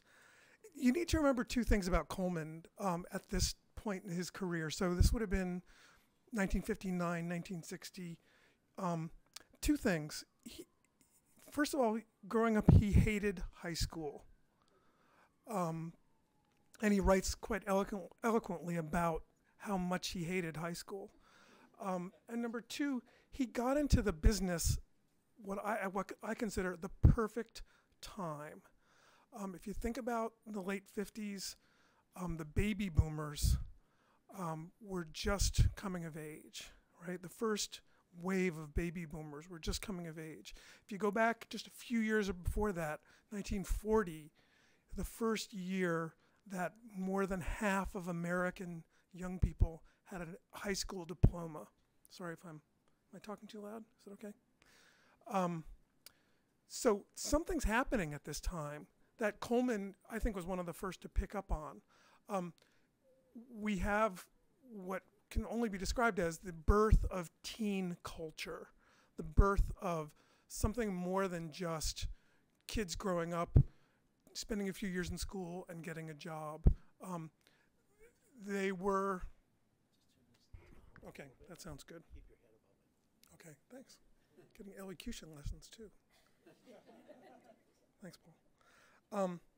So Coleman was fascinated by teen culture, and he started to ask this question: Can teen culture explain what's going wrong in American high schools? And he found some really interesting answers, which I'm just going to sort of lay out very quickly. The first of which was that, no surprise, if you have kids now, that teens were focused on each other. They were interested in each other. They were group focused, and they wanted to count. They wanted to matter. They wanted to fit in. Okay, some of his early research, his early interviews, he would ask young people, "What does it take to fit in? Tell me what it takes." And he had done research in quite a number of mostly Midwestern high schools. And the answers he got were really revealing. I was kind of going over this talk yesterday with my 19-year-old daughter, and she said, "Well, what were some of the answers?" And the one that to me is the most kind of revealing after all these years was he said he asked one girl what it took to fit in her high school, to be part of sort of the in crowd, and I'm quoting from this response: "Don't be too smart. Flirt with boys. Be cooperative on dates." And so my 19-year-old listens to that and she said, "That's kind of rapey." And I'm like, "Yeah, you're kind of right." Like I said, he didn't much like high school, and he, of course, was born in 1926. So he was looking for some answers why high school doesn't work.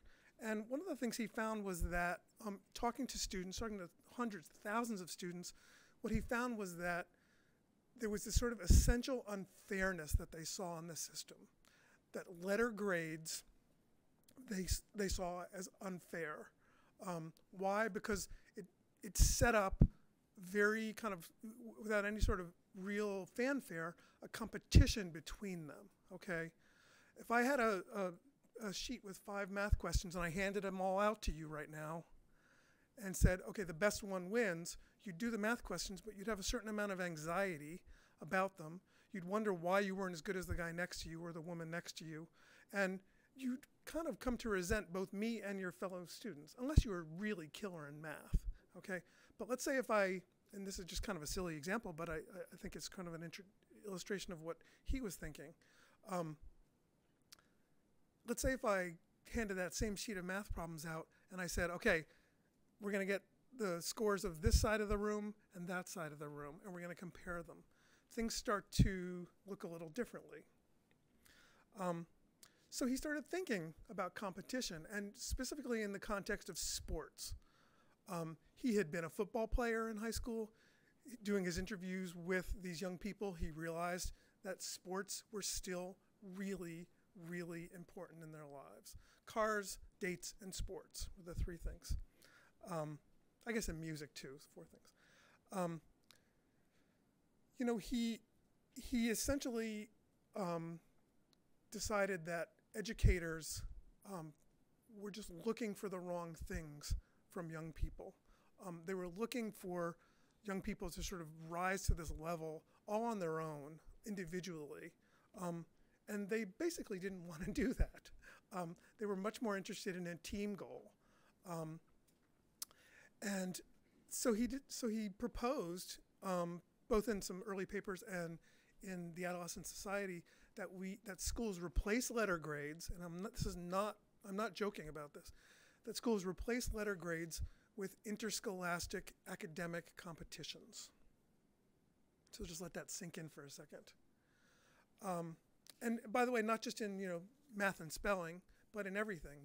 He suggested home ec and science and history, and he felt that this would really recalibrate students' expectations of school and make them not only work harder, but also enjoy the work more. One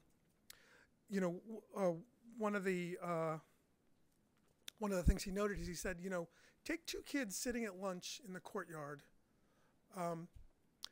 One kid doing extra work by themselves, another kid shooting free throws.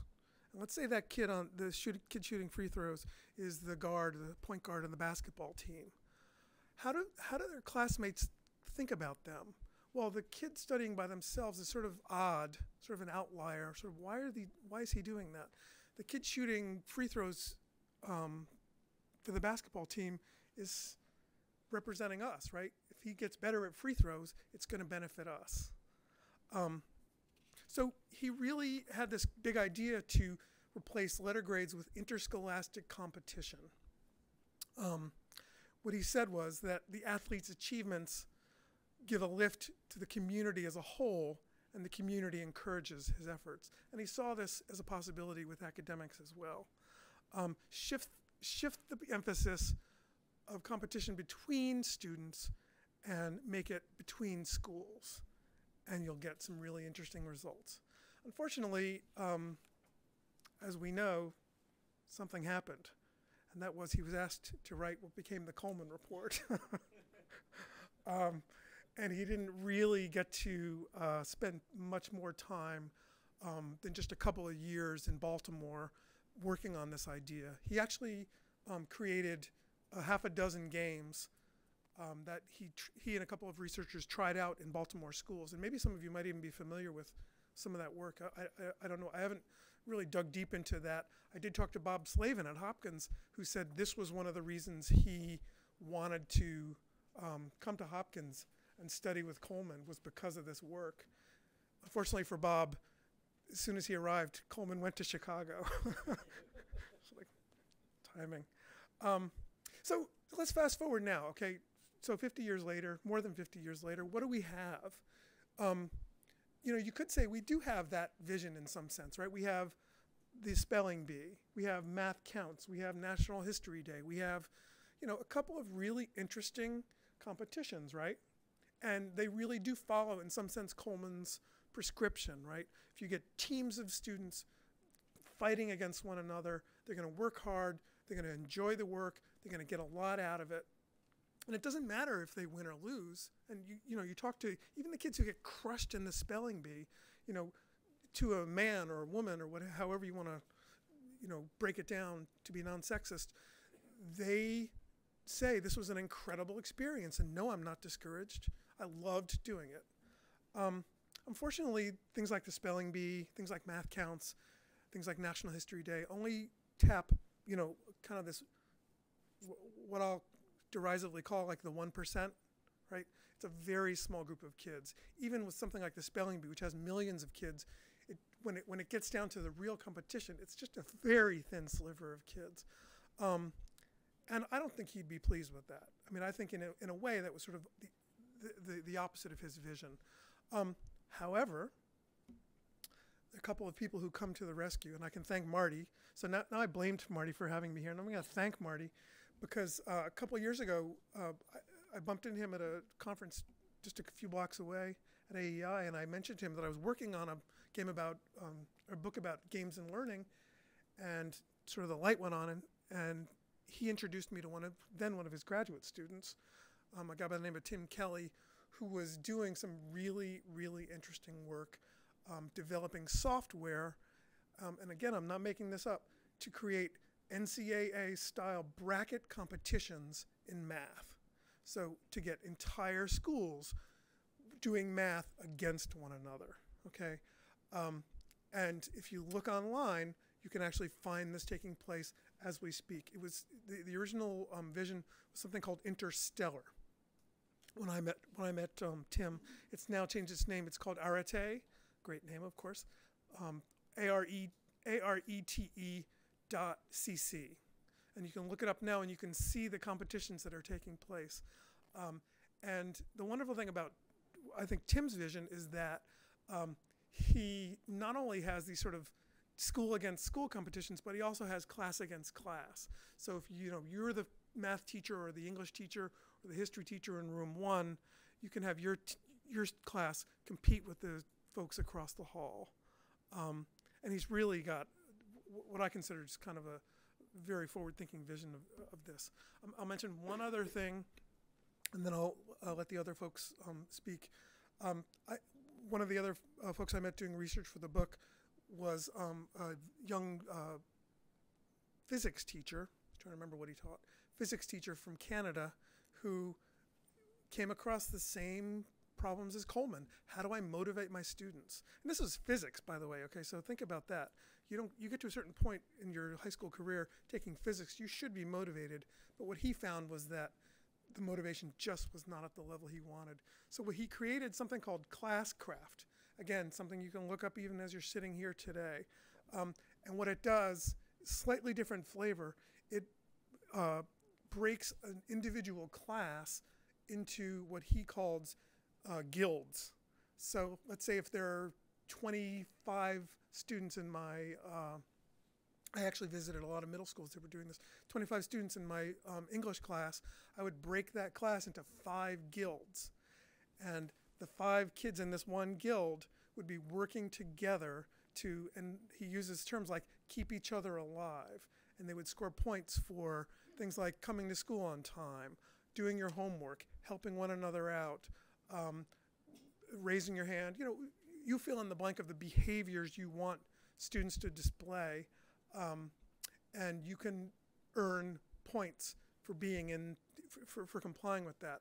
And what he's found is, he's been experimenting with this for about 3 or 4 years now, what he's found is that the more teachers dig into this system, the more they get students involved in it, the more they care about the guild, the more they care about keeping their fellow guild members alive and helping them out, helping them with their homework, helping them get to school on time, be in class on time. And the letter grade system, it still exists in the school. The letter grade system, they're getting graded every day, drops away from their consciousness. And they get the work done because they want to help each other. He has a great story he once told me, and I'll leave it at that. When he was experimenting early on with this system, what he decided was he would pair up his math students, the strongest and the weakest, and he told them that their grade on a test was the combination of their 2 grades. He said it worked for a while, but it got a little out of hand. But I guess what I want to leave you with is that this vision that Coleman had, this idea that he had that competition is not a 4-letter word, I think is really alive and well, and we're starting to see it take shape in some really, really interesting ways. And I'm happy to answer questions later on if you want to hear about some more specifics. Thanks.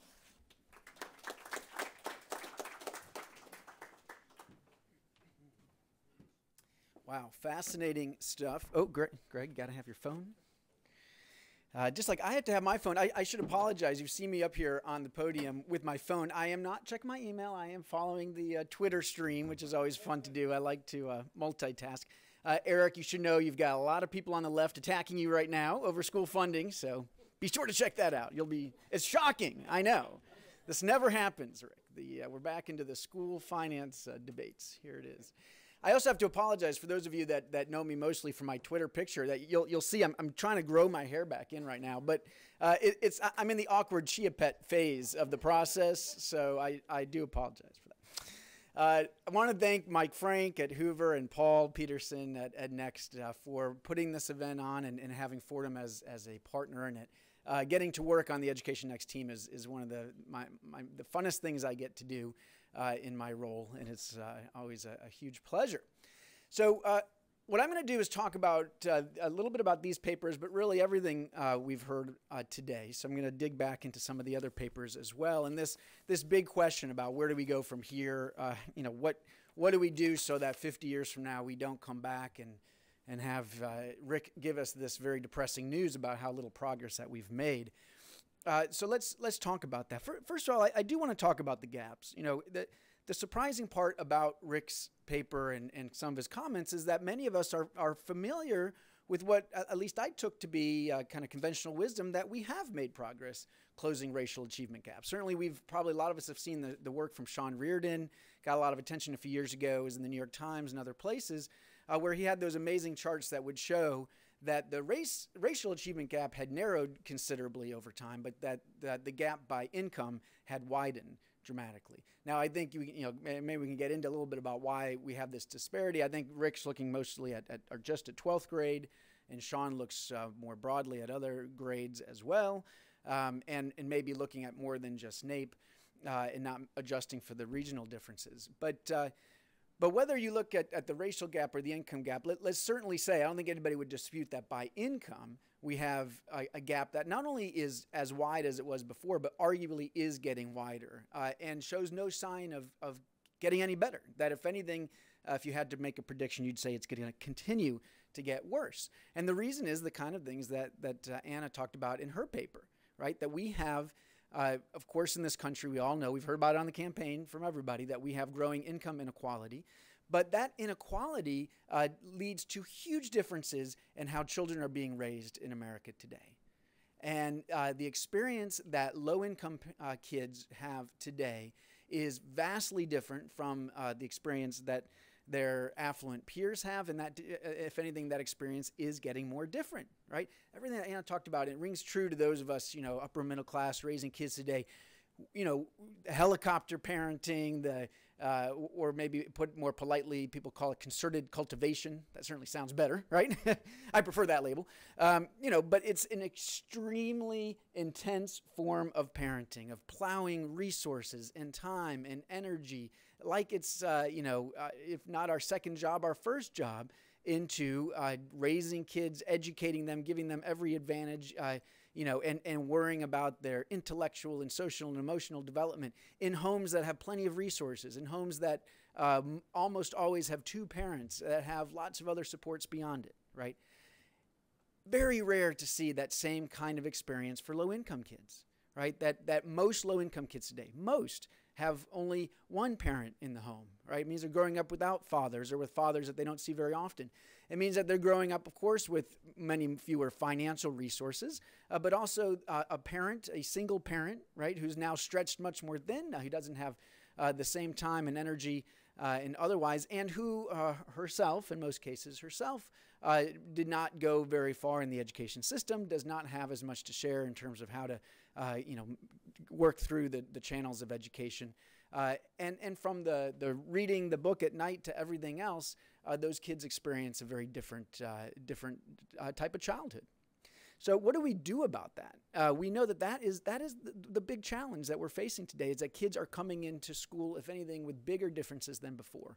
And even if our schools were completely equal, which we know they're not, right? But even if the schools serving low-income kids were just as good as the schools serving affluent kids in this society, with that kind of challenge, you'd probably find that schools, again, like Coleman did, don't make a lot of difference. That the kids come in and they, in terms of outcomes, it looks a lot the same as the differences we have on the front end.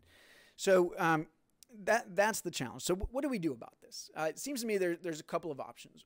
One is that we convince affluent parents to stop parenting so aggressively, right? Anybody want to raise their hand if they think that's a promising strategy? Look, I mean, I think there's certainly arguments. If you read Annette Lareau's book about differences in parenting, you come to the conclusion that, less of this aggressive parenting might actually be a good thing in terms of raising kids who aren't such jerks and, that feel entitled and are, unpleasant to be around. I don't see a lot of, you see the free-range parenting movement shows me, some signs of hope maybe that some parents are trying to take it down a notch. But I don't think that writ large we're going to see a lot of progress in that one. Second option is to help low-income parents parent more like affluent parents. Okay? Ooh, now this gets tricky. Paul, we heard Rick say earlier that we're uncomfortable in social policy getting into the lives of families, and for good reason, right? And not just at a libertarian-leaning organization like Hoover, right? I think all of us get a little uncomfortable when we think, boy, how can we get low-income parents to change their behavior around something as personal and value-laden as parenting, right? That gets difficult. However, I would argue that there's some opportunities there, some things there that maybe we haven't tried yet that we should try. Certainly, people talk about the nudging, some of the behavioral economics stuff that might make a little difference. The text messages encouraging parents to read to their kids.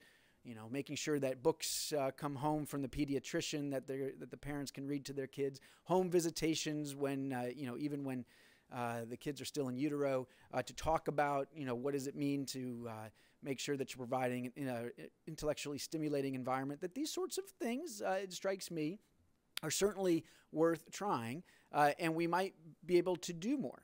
More controversial is to say, is there something we can do about this crisis? And I would say there's a crisis in the country about single parent families. That can we've now have this hardened fact where most low-income kids are being raised by single parents. Is there anything we can do about that? What can we do to help low-income teenagers to get on a path where they will not replicate that same family structure, but it'll be more likely that they will get married? On the right, a lot of interest in various pro-marriage initiatives to encourage that.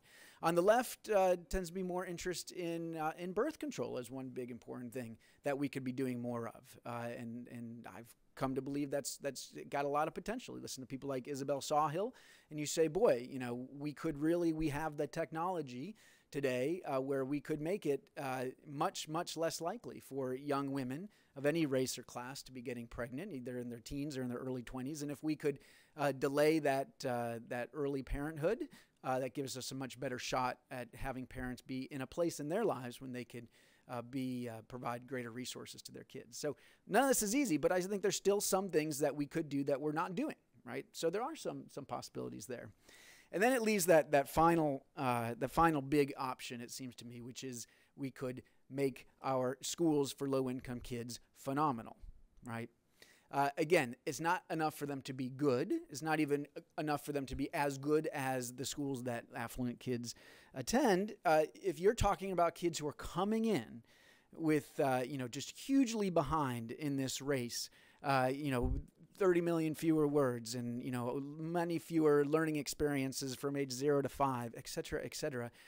If they have any shot at competing, at making it, at, getting 2 and through 4-year degrees and all the rest, they're going to need to go to schools that are nothing short of phenomenal. And it is my view that we are naive if we think that today's traditional public school system can deliver that, right? Marty goes into the evidence on school choice. Some of this, we're going back and forth on Twitter about some of what it means. By the way, it's interesting right now, Marty was talking about the Opportunity Scholarship Program here in D.C. Across town right now, John King is going through his Senate confirmation. He's in front of the Senate Help Committee. And there's a whole group of D.C. Opportunity Scholarship parents in the audience wearing yellow school choice scarves there to demand that the Department of Education release some funding for this program as a part of getting him confirmed. Anyways, this is very much on people's minds today. But that here's a program that shows some promising results in terms of achievement, but especially in high school graduation. You see the results in Boston for charter schools being even more encouraging. when you look at if you're able to start to dig in and look not just as charters as a whole or vouchers as a whole, but dig into those schools that are the highest performing charter schools or the highest performing Catholic schools, you do see schools that are bending the curve, that are changing lives, that are getting dramatically better results. You know, KIPP right now in the most recent data getting 44% of their graduates to and through college instead of 9%, which is the national average for similar kids. Right? Hugely different differences. So if we can do more of that sort of thing, then we've got a real shot at bending the curve. Of course, it takes a lot of time. If we want a no excuses charter school for every low income kid in this country, we got a long way to go. Right? And that means both that we need a sense of urgency, but also perhaps that we need to have enough patience to understand this is going to take a generation for us to get there. Now, why am I less, optimistic that traditional public schools are going to be able to get there? You know, Rick talked about DC public schools as a place where we do see some really promising reforms. The impact program on teacher evaluations and their teacher pay reforms that really seems to have transformed their workforce. We see promising results on the NAEP for sure. And some other indicators. So, maybe DC proves that it can be done. Now, on the other hand, people like Matt Ladner, who's also coming after you on Twitter, Rick, you should know, has been saying that, look, but here's DC that also has still one of the biggest achievement gaps in the country. That perhaps a lot of reasons why we're seeing gains in DC is because it's gentrifying and because actually its student population is becoming more affluent. That helps to explain the story. But give me another example beyond DC of a big urban school system that gives you hope that those systems are going to be able to provide schools that, again, not just aren't failing and not just are pretty good, but are excellent, are phenomenal, are significantly better, are going to be able to do what it takes to help low-income kids, break the curve. And I don't see them. And what is it? Why is it that some of these charter schools or these Catholic schools, we've had for the 50 years since Coleman, we've seen all kinds of studies of, the excellent schools movement and others trying to look at it. And you find the same things that they come up with time and again: strong leaders, strong curriculum, a culture of high expectations. All the kinds of things that you'd think great teachers, you say, why can't we do this at scale? We should be able to replicate it. To me, it's something in the DNA of these organizations that says, we are not going to quit until we find a better way of providing education. We're going to be focused on continuous improvement. That you look at KIPP today, and it's different than KIPP was 20 years ago. The model has changed because over time they have rigorously examined themselves and found ways to get better and better and better, looking under every stone for ideas and evidence and research and new insights that will help them help their kids do better academically, do better socially and emotionally, get ready for the challenges to come. I don't know how we transplant that DNA into school systems that have grown up to be big, bureaucratic, politicized institutions, right? It's nothing against the people that work inside those systems. God bless them. They're trying to do the best they can. But the DNA of those school systems just simply does not have it. And I'm not convinced that you're going to be able to transplant the DNA of an organization that's all about yes we can to organizations that for a long time have explained why they can't. Right? So that's a big important thing. Couple other thoughts, and then we'll continue. The gaming and the out of school stuff, the competitions, I think that has huge promise as well. Those of us that do education reform for a living, we get very frustrated with trying to figure out how to either change these big bureaucratic systems or build alternatives to it, both of which takes time and has not been as effective. Suddenly you have something like academic games that perhaps you could do outside the structure of schools entirely. You don't have to actually recreate these systems. You don't have to figure out all these hard programs necessarily. What you've got to do is figure out a way to provide opportunities for kids when they're not locked up in the big bureaucratic systems. And that to me shows a whole lot of potential. If you haven't yet, you should read the Amanda Ripley article that's out in the Atlantic right now about math competitions. Again, incredibly promising that there's a lot of this that might be changing the culture in some schools where suddenly it is cool to be smart because those smart kids are getting to participate in some pretty amazing competitions and win those competitions. And finally, leave you with one last thought. if we're going to break the curve, if we're going to get dramatically better results, I think we have to find a way to have honest conversations that when we focus on trying to help, quote, all kids make it, that's getting in the way of helping more kids make it. Okay. One of the findings, when you look at the findings of Catholic schools, of course, the questions have always been, well, was it the school or was it something about the kids that were in those schools? Was there selection bias? Was there something that the parents choosing to put their kids in Catholic schools, that explains why they got better results? And surely that was a part of it, right? We couldn't hold for that back then. Now we can do it a little bit better. But I don't think anybody would try to tell you that there's no selection bias in schools of choice, right? And the left sometimes will say, well, that's a big problem. That's a lifeboat strategy. You're not helping everybody. You're only helping a few, right? I would argue that we do not know how to help everybody. We do not know how to help the very, very, very hardest cases, the most disadvantaged kids.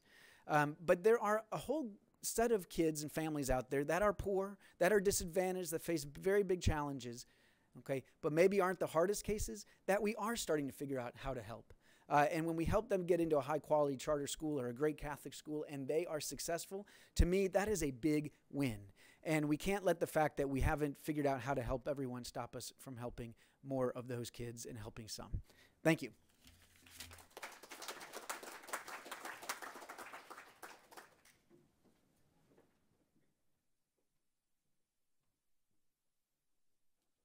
Nothing like being last at the end of a really great discussion where people are taking in lots of words and ideas. I'm Susan Patrick, and I feel a little bit like maybe a fish out of water. But I work for a nonprofit called iNACL, and I work with those educators in public education that are, despite all of the odds, despite all of the barriers, are trying to rethink how we approach public education and what our system can do to not be so focused on a system of schooling, but a system of doing what's right for each and every child. We work across the U.S. in all 50 states. Like I said, I work mainly with public school districts, but we also work with charter schools, with research institutions, with higher ed researchers trying to bridge policy and practice. And we work with policymakers that are in search of solutions and ideas and trying to get over the rhetoric of the partisanship that we've had in this space for so long.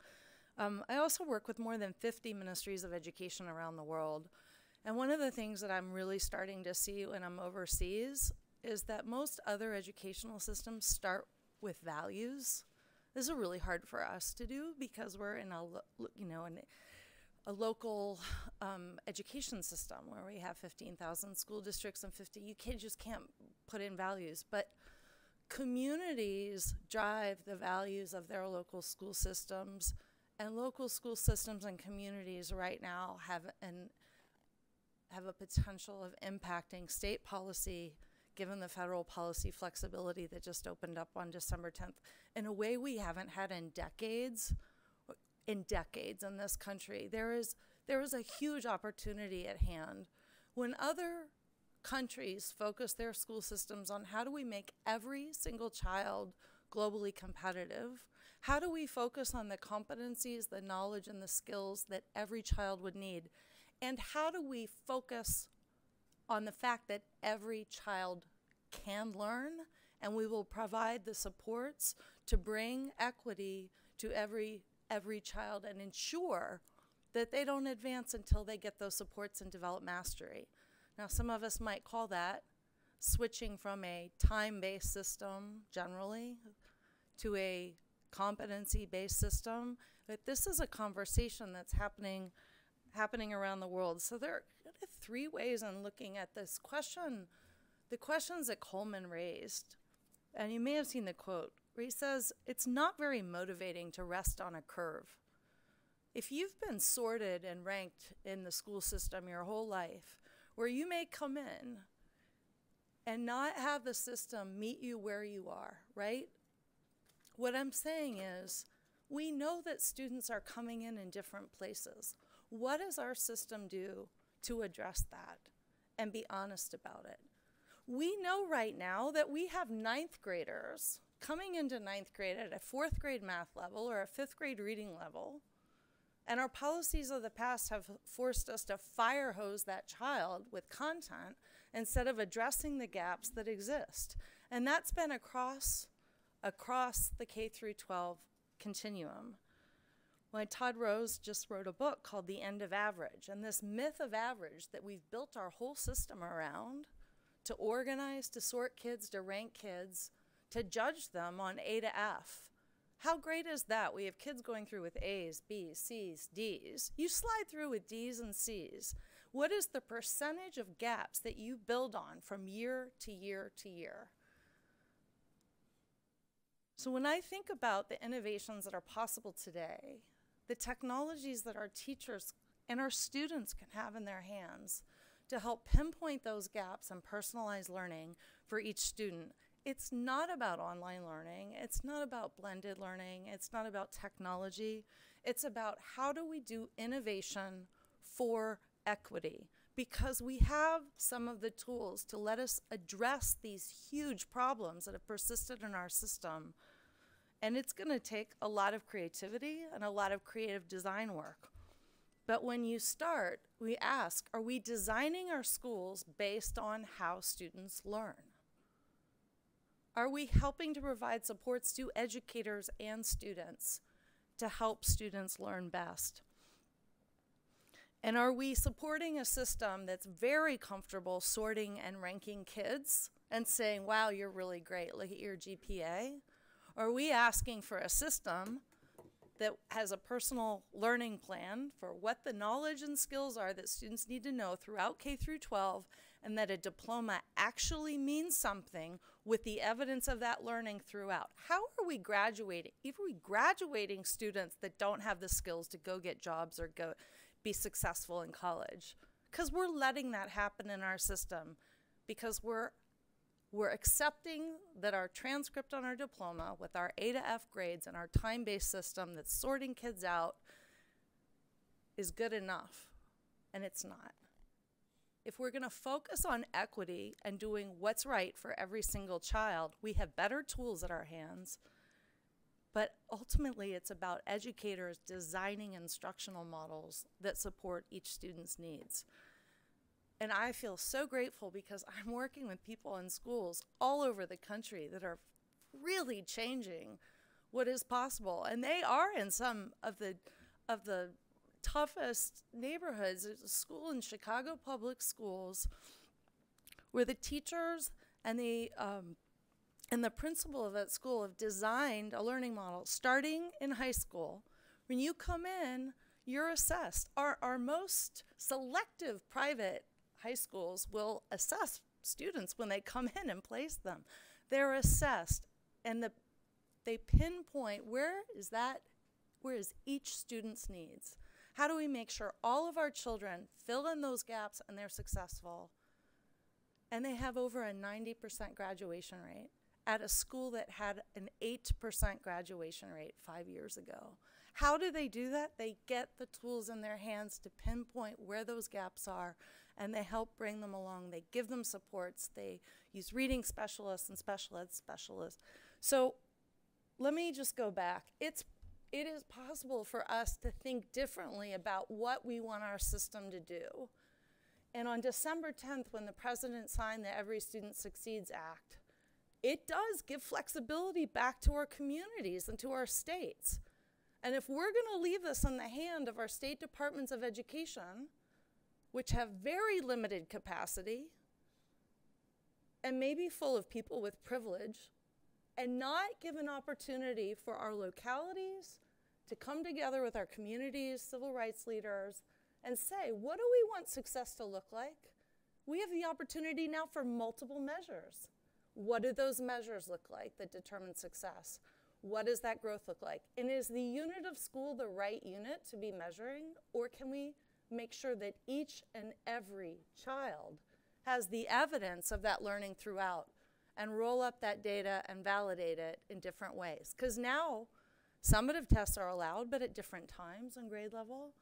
They can be interim and more modular. We can rely on performance-based assessments and help build capacity in the system, as well as computer adaptive. So this isn't about the technology.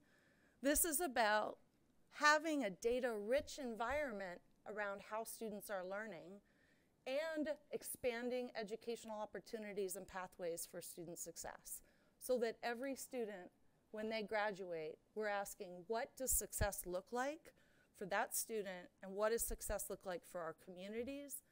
And our states right now have the opportunity to design next generation accountability models that can align with true student-centered learning.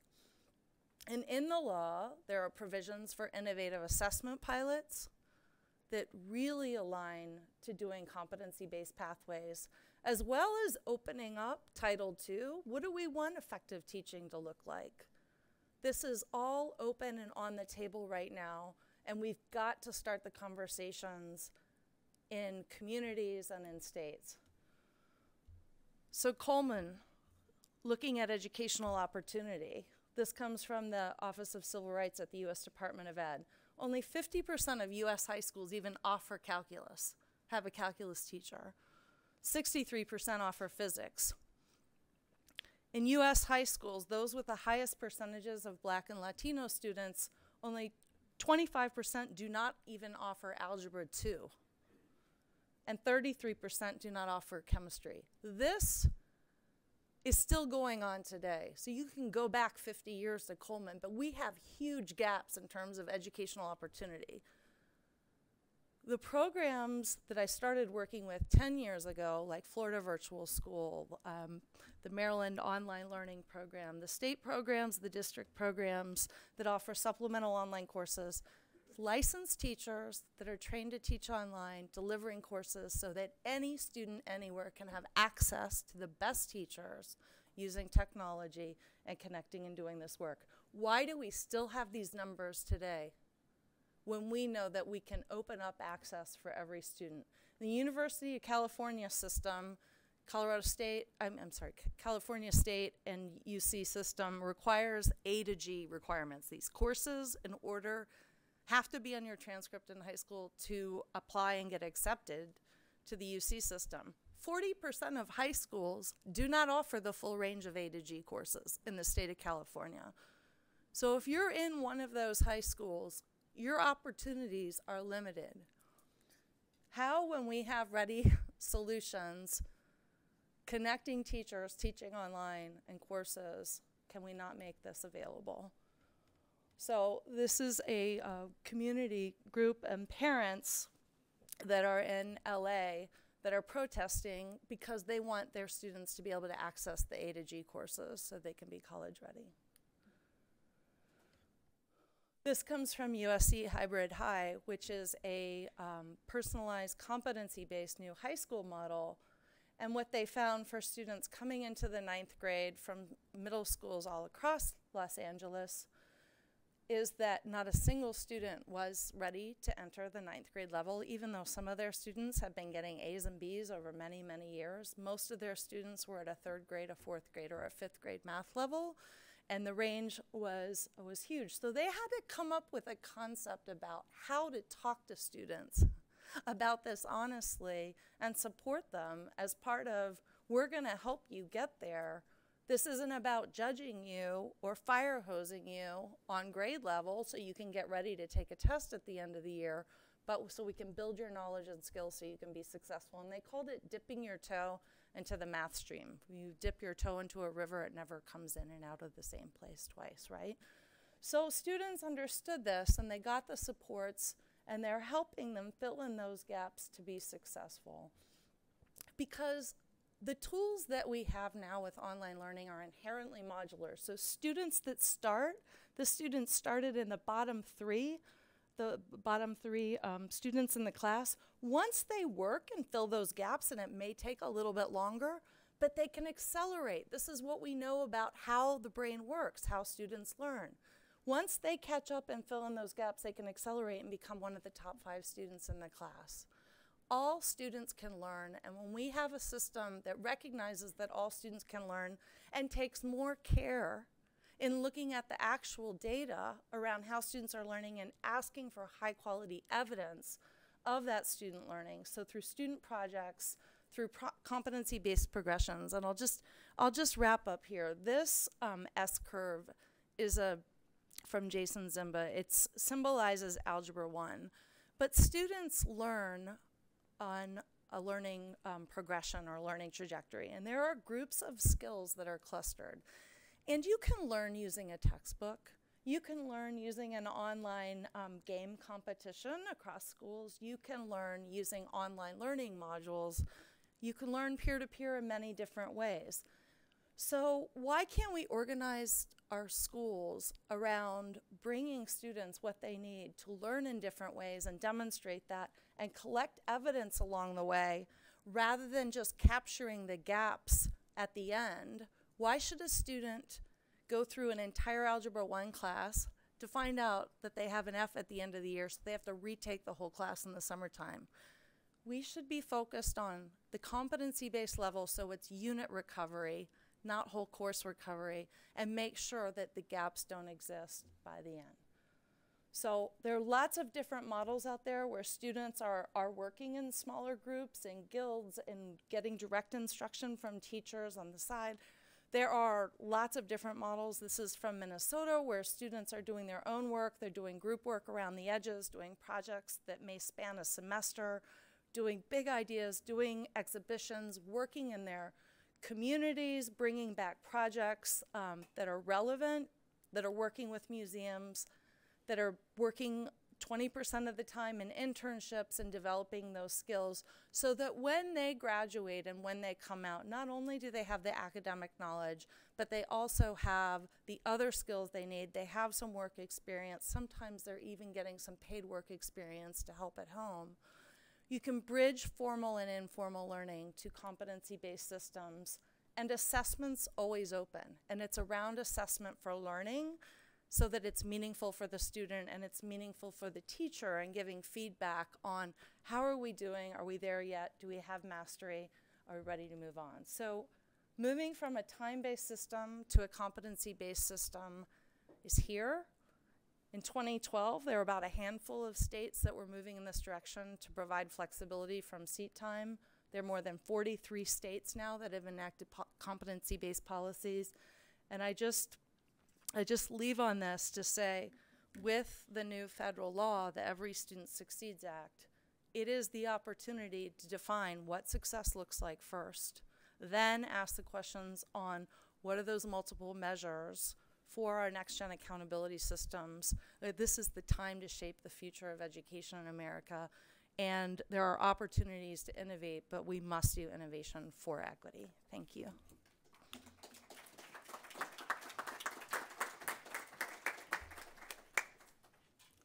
Well, we have 15 or 20 minutes left to discuss the many issues that have come up, from school choice, competition, charter schools, blended learning, digital learning, games. Who has a question? Yes, sir.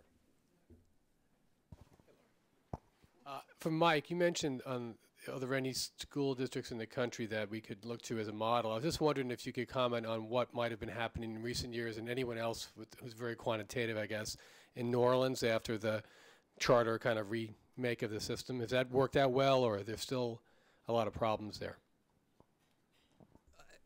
I think it has both worked well, and there's still a lot of problems. So the answer is yes. So, you know, the hurricane and Katrina provided an unusual window of opportunity for making some pretty fundamental changes to the governance structure of schools there.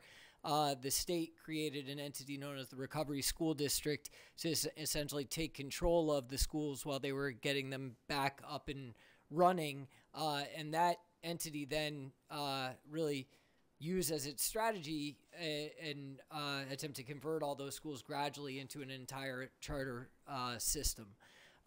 As they've done that, they've wrestled with a lot of the, I would say, sort of thorny design challenges of how you make a universal system of school choice work, and how you ensure that schools are being fair in admissions, that they're administering discipline in a reasonable way.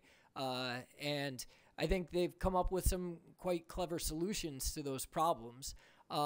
It's a system that was performing at very, very low levels prior to the storm, and the best research evidence, which you can read about in Education Next, actually suggests that it's made substantial gains of about between 0.2 and 0.4 standard deviation, so larger than we've seen system-wide in a sort of entire district at that same scale. And so I think the picture is quite optimistic. And I should say, when I was talking about the issue of charter schools and private schools and policies to promote access to those, really following on in the tradition that Coleman started, I was talking about through the lens of what's the effect of having that opportunity to enroll in a school of choice relative to your default alternative, which is, of course, one question you want to answer when you're thinking about the debate over school choice. But the other is, what's the effect of these programs on the system as a whole, right? What are the systemic effects in terms of a competitive response or in terms of equitable sorting? And so to critique Coleman a little bit, he had a very narrow view of the type of research that he was doing on this topic, and it's places like New Orleans where I think we've learned about what it would take to make this work in a more systemic way. Yeah, I mean, I am optimistic about New Orleans, but I would put it in the charter bucket for sure. Yeah. Yes. Hi, Reggie Felton again. The things that we can do, innovation for equity, are certainly, that's the right direction. That's where we should go. That's where most of us want to go. We talked about ESSA and the fact that the states now have the flexibility, and yet when we look at state structures for bringing about change, certainly innovation, they don't necessarily have it. Can any of you comment on, how do you get, well, if you had how to get there, you wouldn't be here.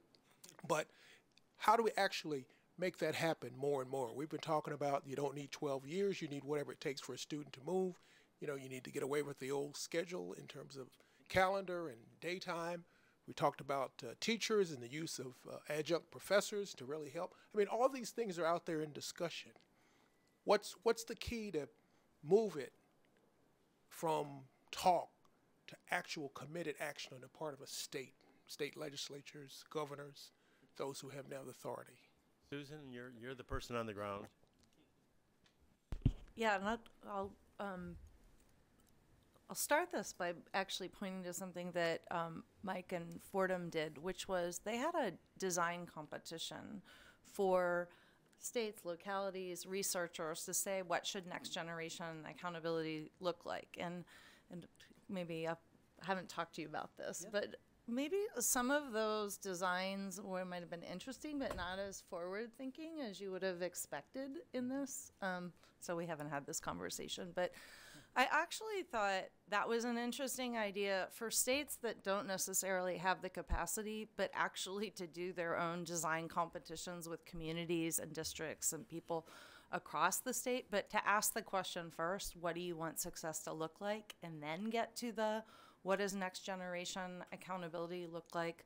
Some states, even with limited capacity, some states in New England and Colorado right now, are having or have had a conversation over the last 2 years around what should success look like.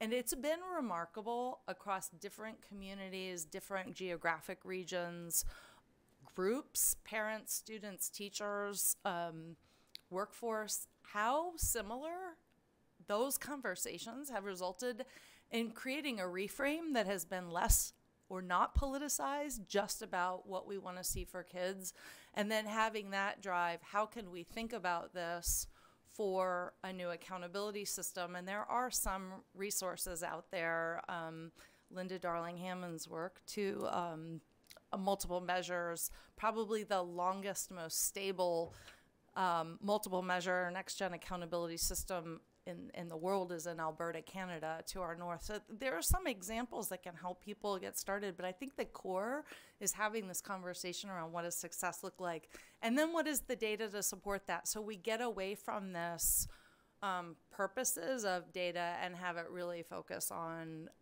the core for building student learning and continuous improvement. Mike, you want to add to that?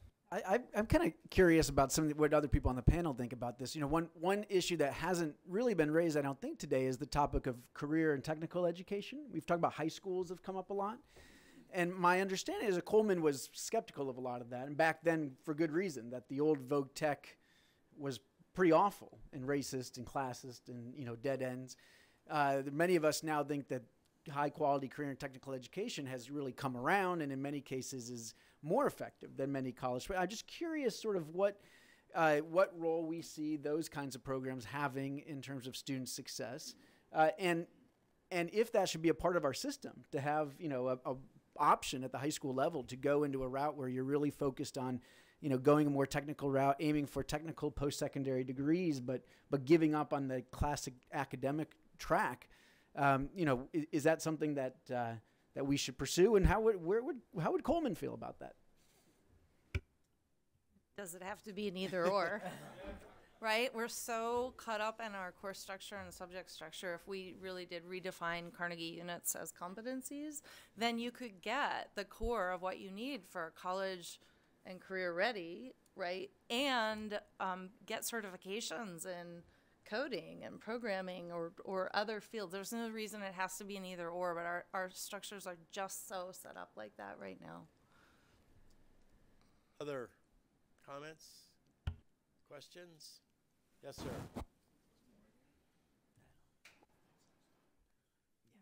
Yes, I'm Pete Kirstenhauser. I'm from Great Falls, Virginia. I ran for the school board in Fairfax County last year. And so far I've heard all of you talk about closing achievement gaps, trying to raise the achievement of low achieving students. Susan, you got a little bit more into other students. Some of your graphs showed general achievement, but almost all your discussion has been about how do we raise these low achievers. I ran for school board because I'm a pissed off parent. I didn't win. I dodged that bullet. However, one of my colleagues, one of my friends won, and she asked me to be the advisor of her council, and so I got some collateral damage even though I did dodge the bullet, and that's the one that she caught. But a big concern that parents that I talk to in my area, and it's an affluent area, is what are you doing for my kids? My kids are good students. They're middle range, they're upper range. Why is it that my kids get stuck in classrooms with 30 students and more, and their teachers, they get to that mid-career point and they leave for greener pastures somewhere else because we're not paying them enough and we're overworking them with that many students in a class?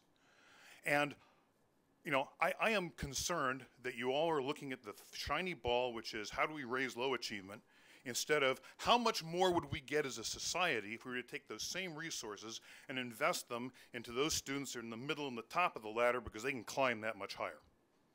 So I want you to talk about that, because budget's a zero-sum game. You can't keep pouring resources at one end of this distribution, but that you rob the kids at the other end of the distribution to do it. All right, so I heard Greg talking about games that seemed to me to be the kinds of things that would be attractive to your most talented students at school. So what do you think about that idea, Greg? Well, even short of that, I mean, you know, I think one of the things that Coleman really did have on his plate was the idea of equality, and an engagement for all kids. So, you know, he didn't talk about, you know, my ideas, the games that I'm suggesting are just for certain kinds of kids. You know, if you read what he wrote about this particular topic, and I can't say, you know, I haven't read Coleman widely, but I mean, what I have read, the research I have read, he was interested in everyone. He wanted to raise everyone's achievement. And the dilemma that he started from, as I said in my talk, was, you know, there's underachievement sort of across the board. You know, essentially, nobody liked high school. Your kids and the other kids. So he really didn't see much of a separation. I kind of liked high school. You kind of liked high school? Yeah. I did. You liked high school? I was Mr. Spirit, yeah, but that's another story. No, but I think to your point, you know, I mean, obviously there are a lot of parents out there who are saying, you know, this focus on the achievement gap is hurting my kids' chances, and I think just in sort of in the spirit of this panel or this event, I mean, I think Coleman would say, right on, brother, you know, let's find a way, let's find a different way to slice and dice this issue.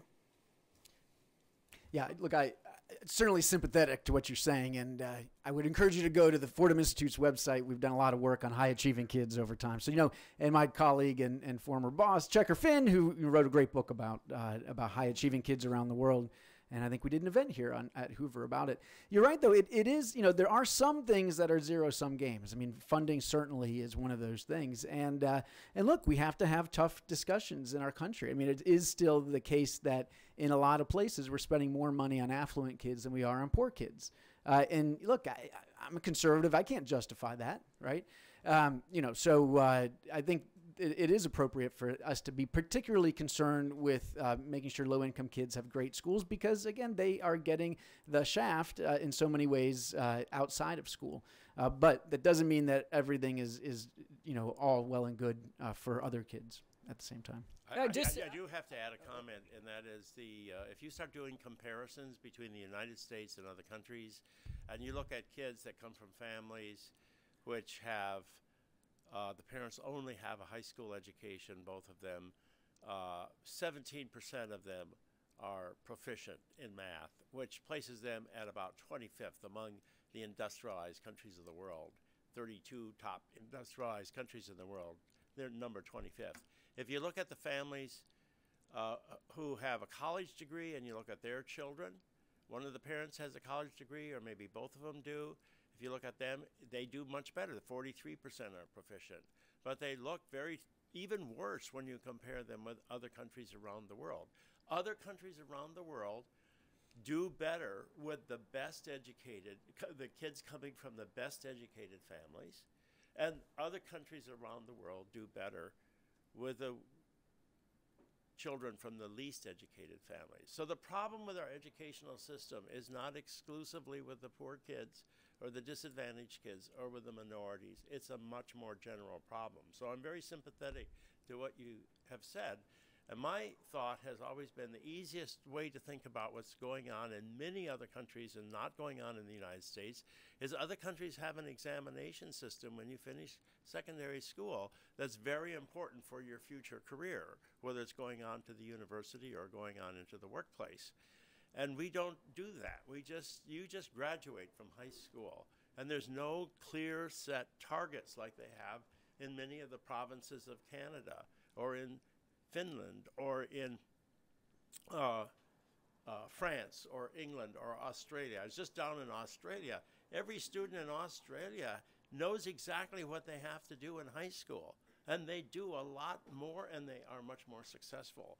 So I don't think we need more money. We just have to clarify for students what it is they need to attain, and I'm rather attracted by the idea of using games to get there. So, in defense of the conversation, we are commemorating the 50th anniversary of the Equality of Educational Opportunity Study. So, you know, this was an equity-oriented report that, you know, challenged the nation with some facts about its education system. So I think that explains a lot of the focus.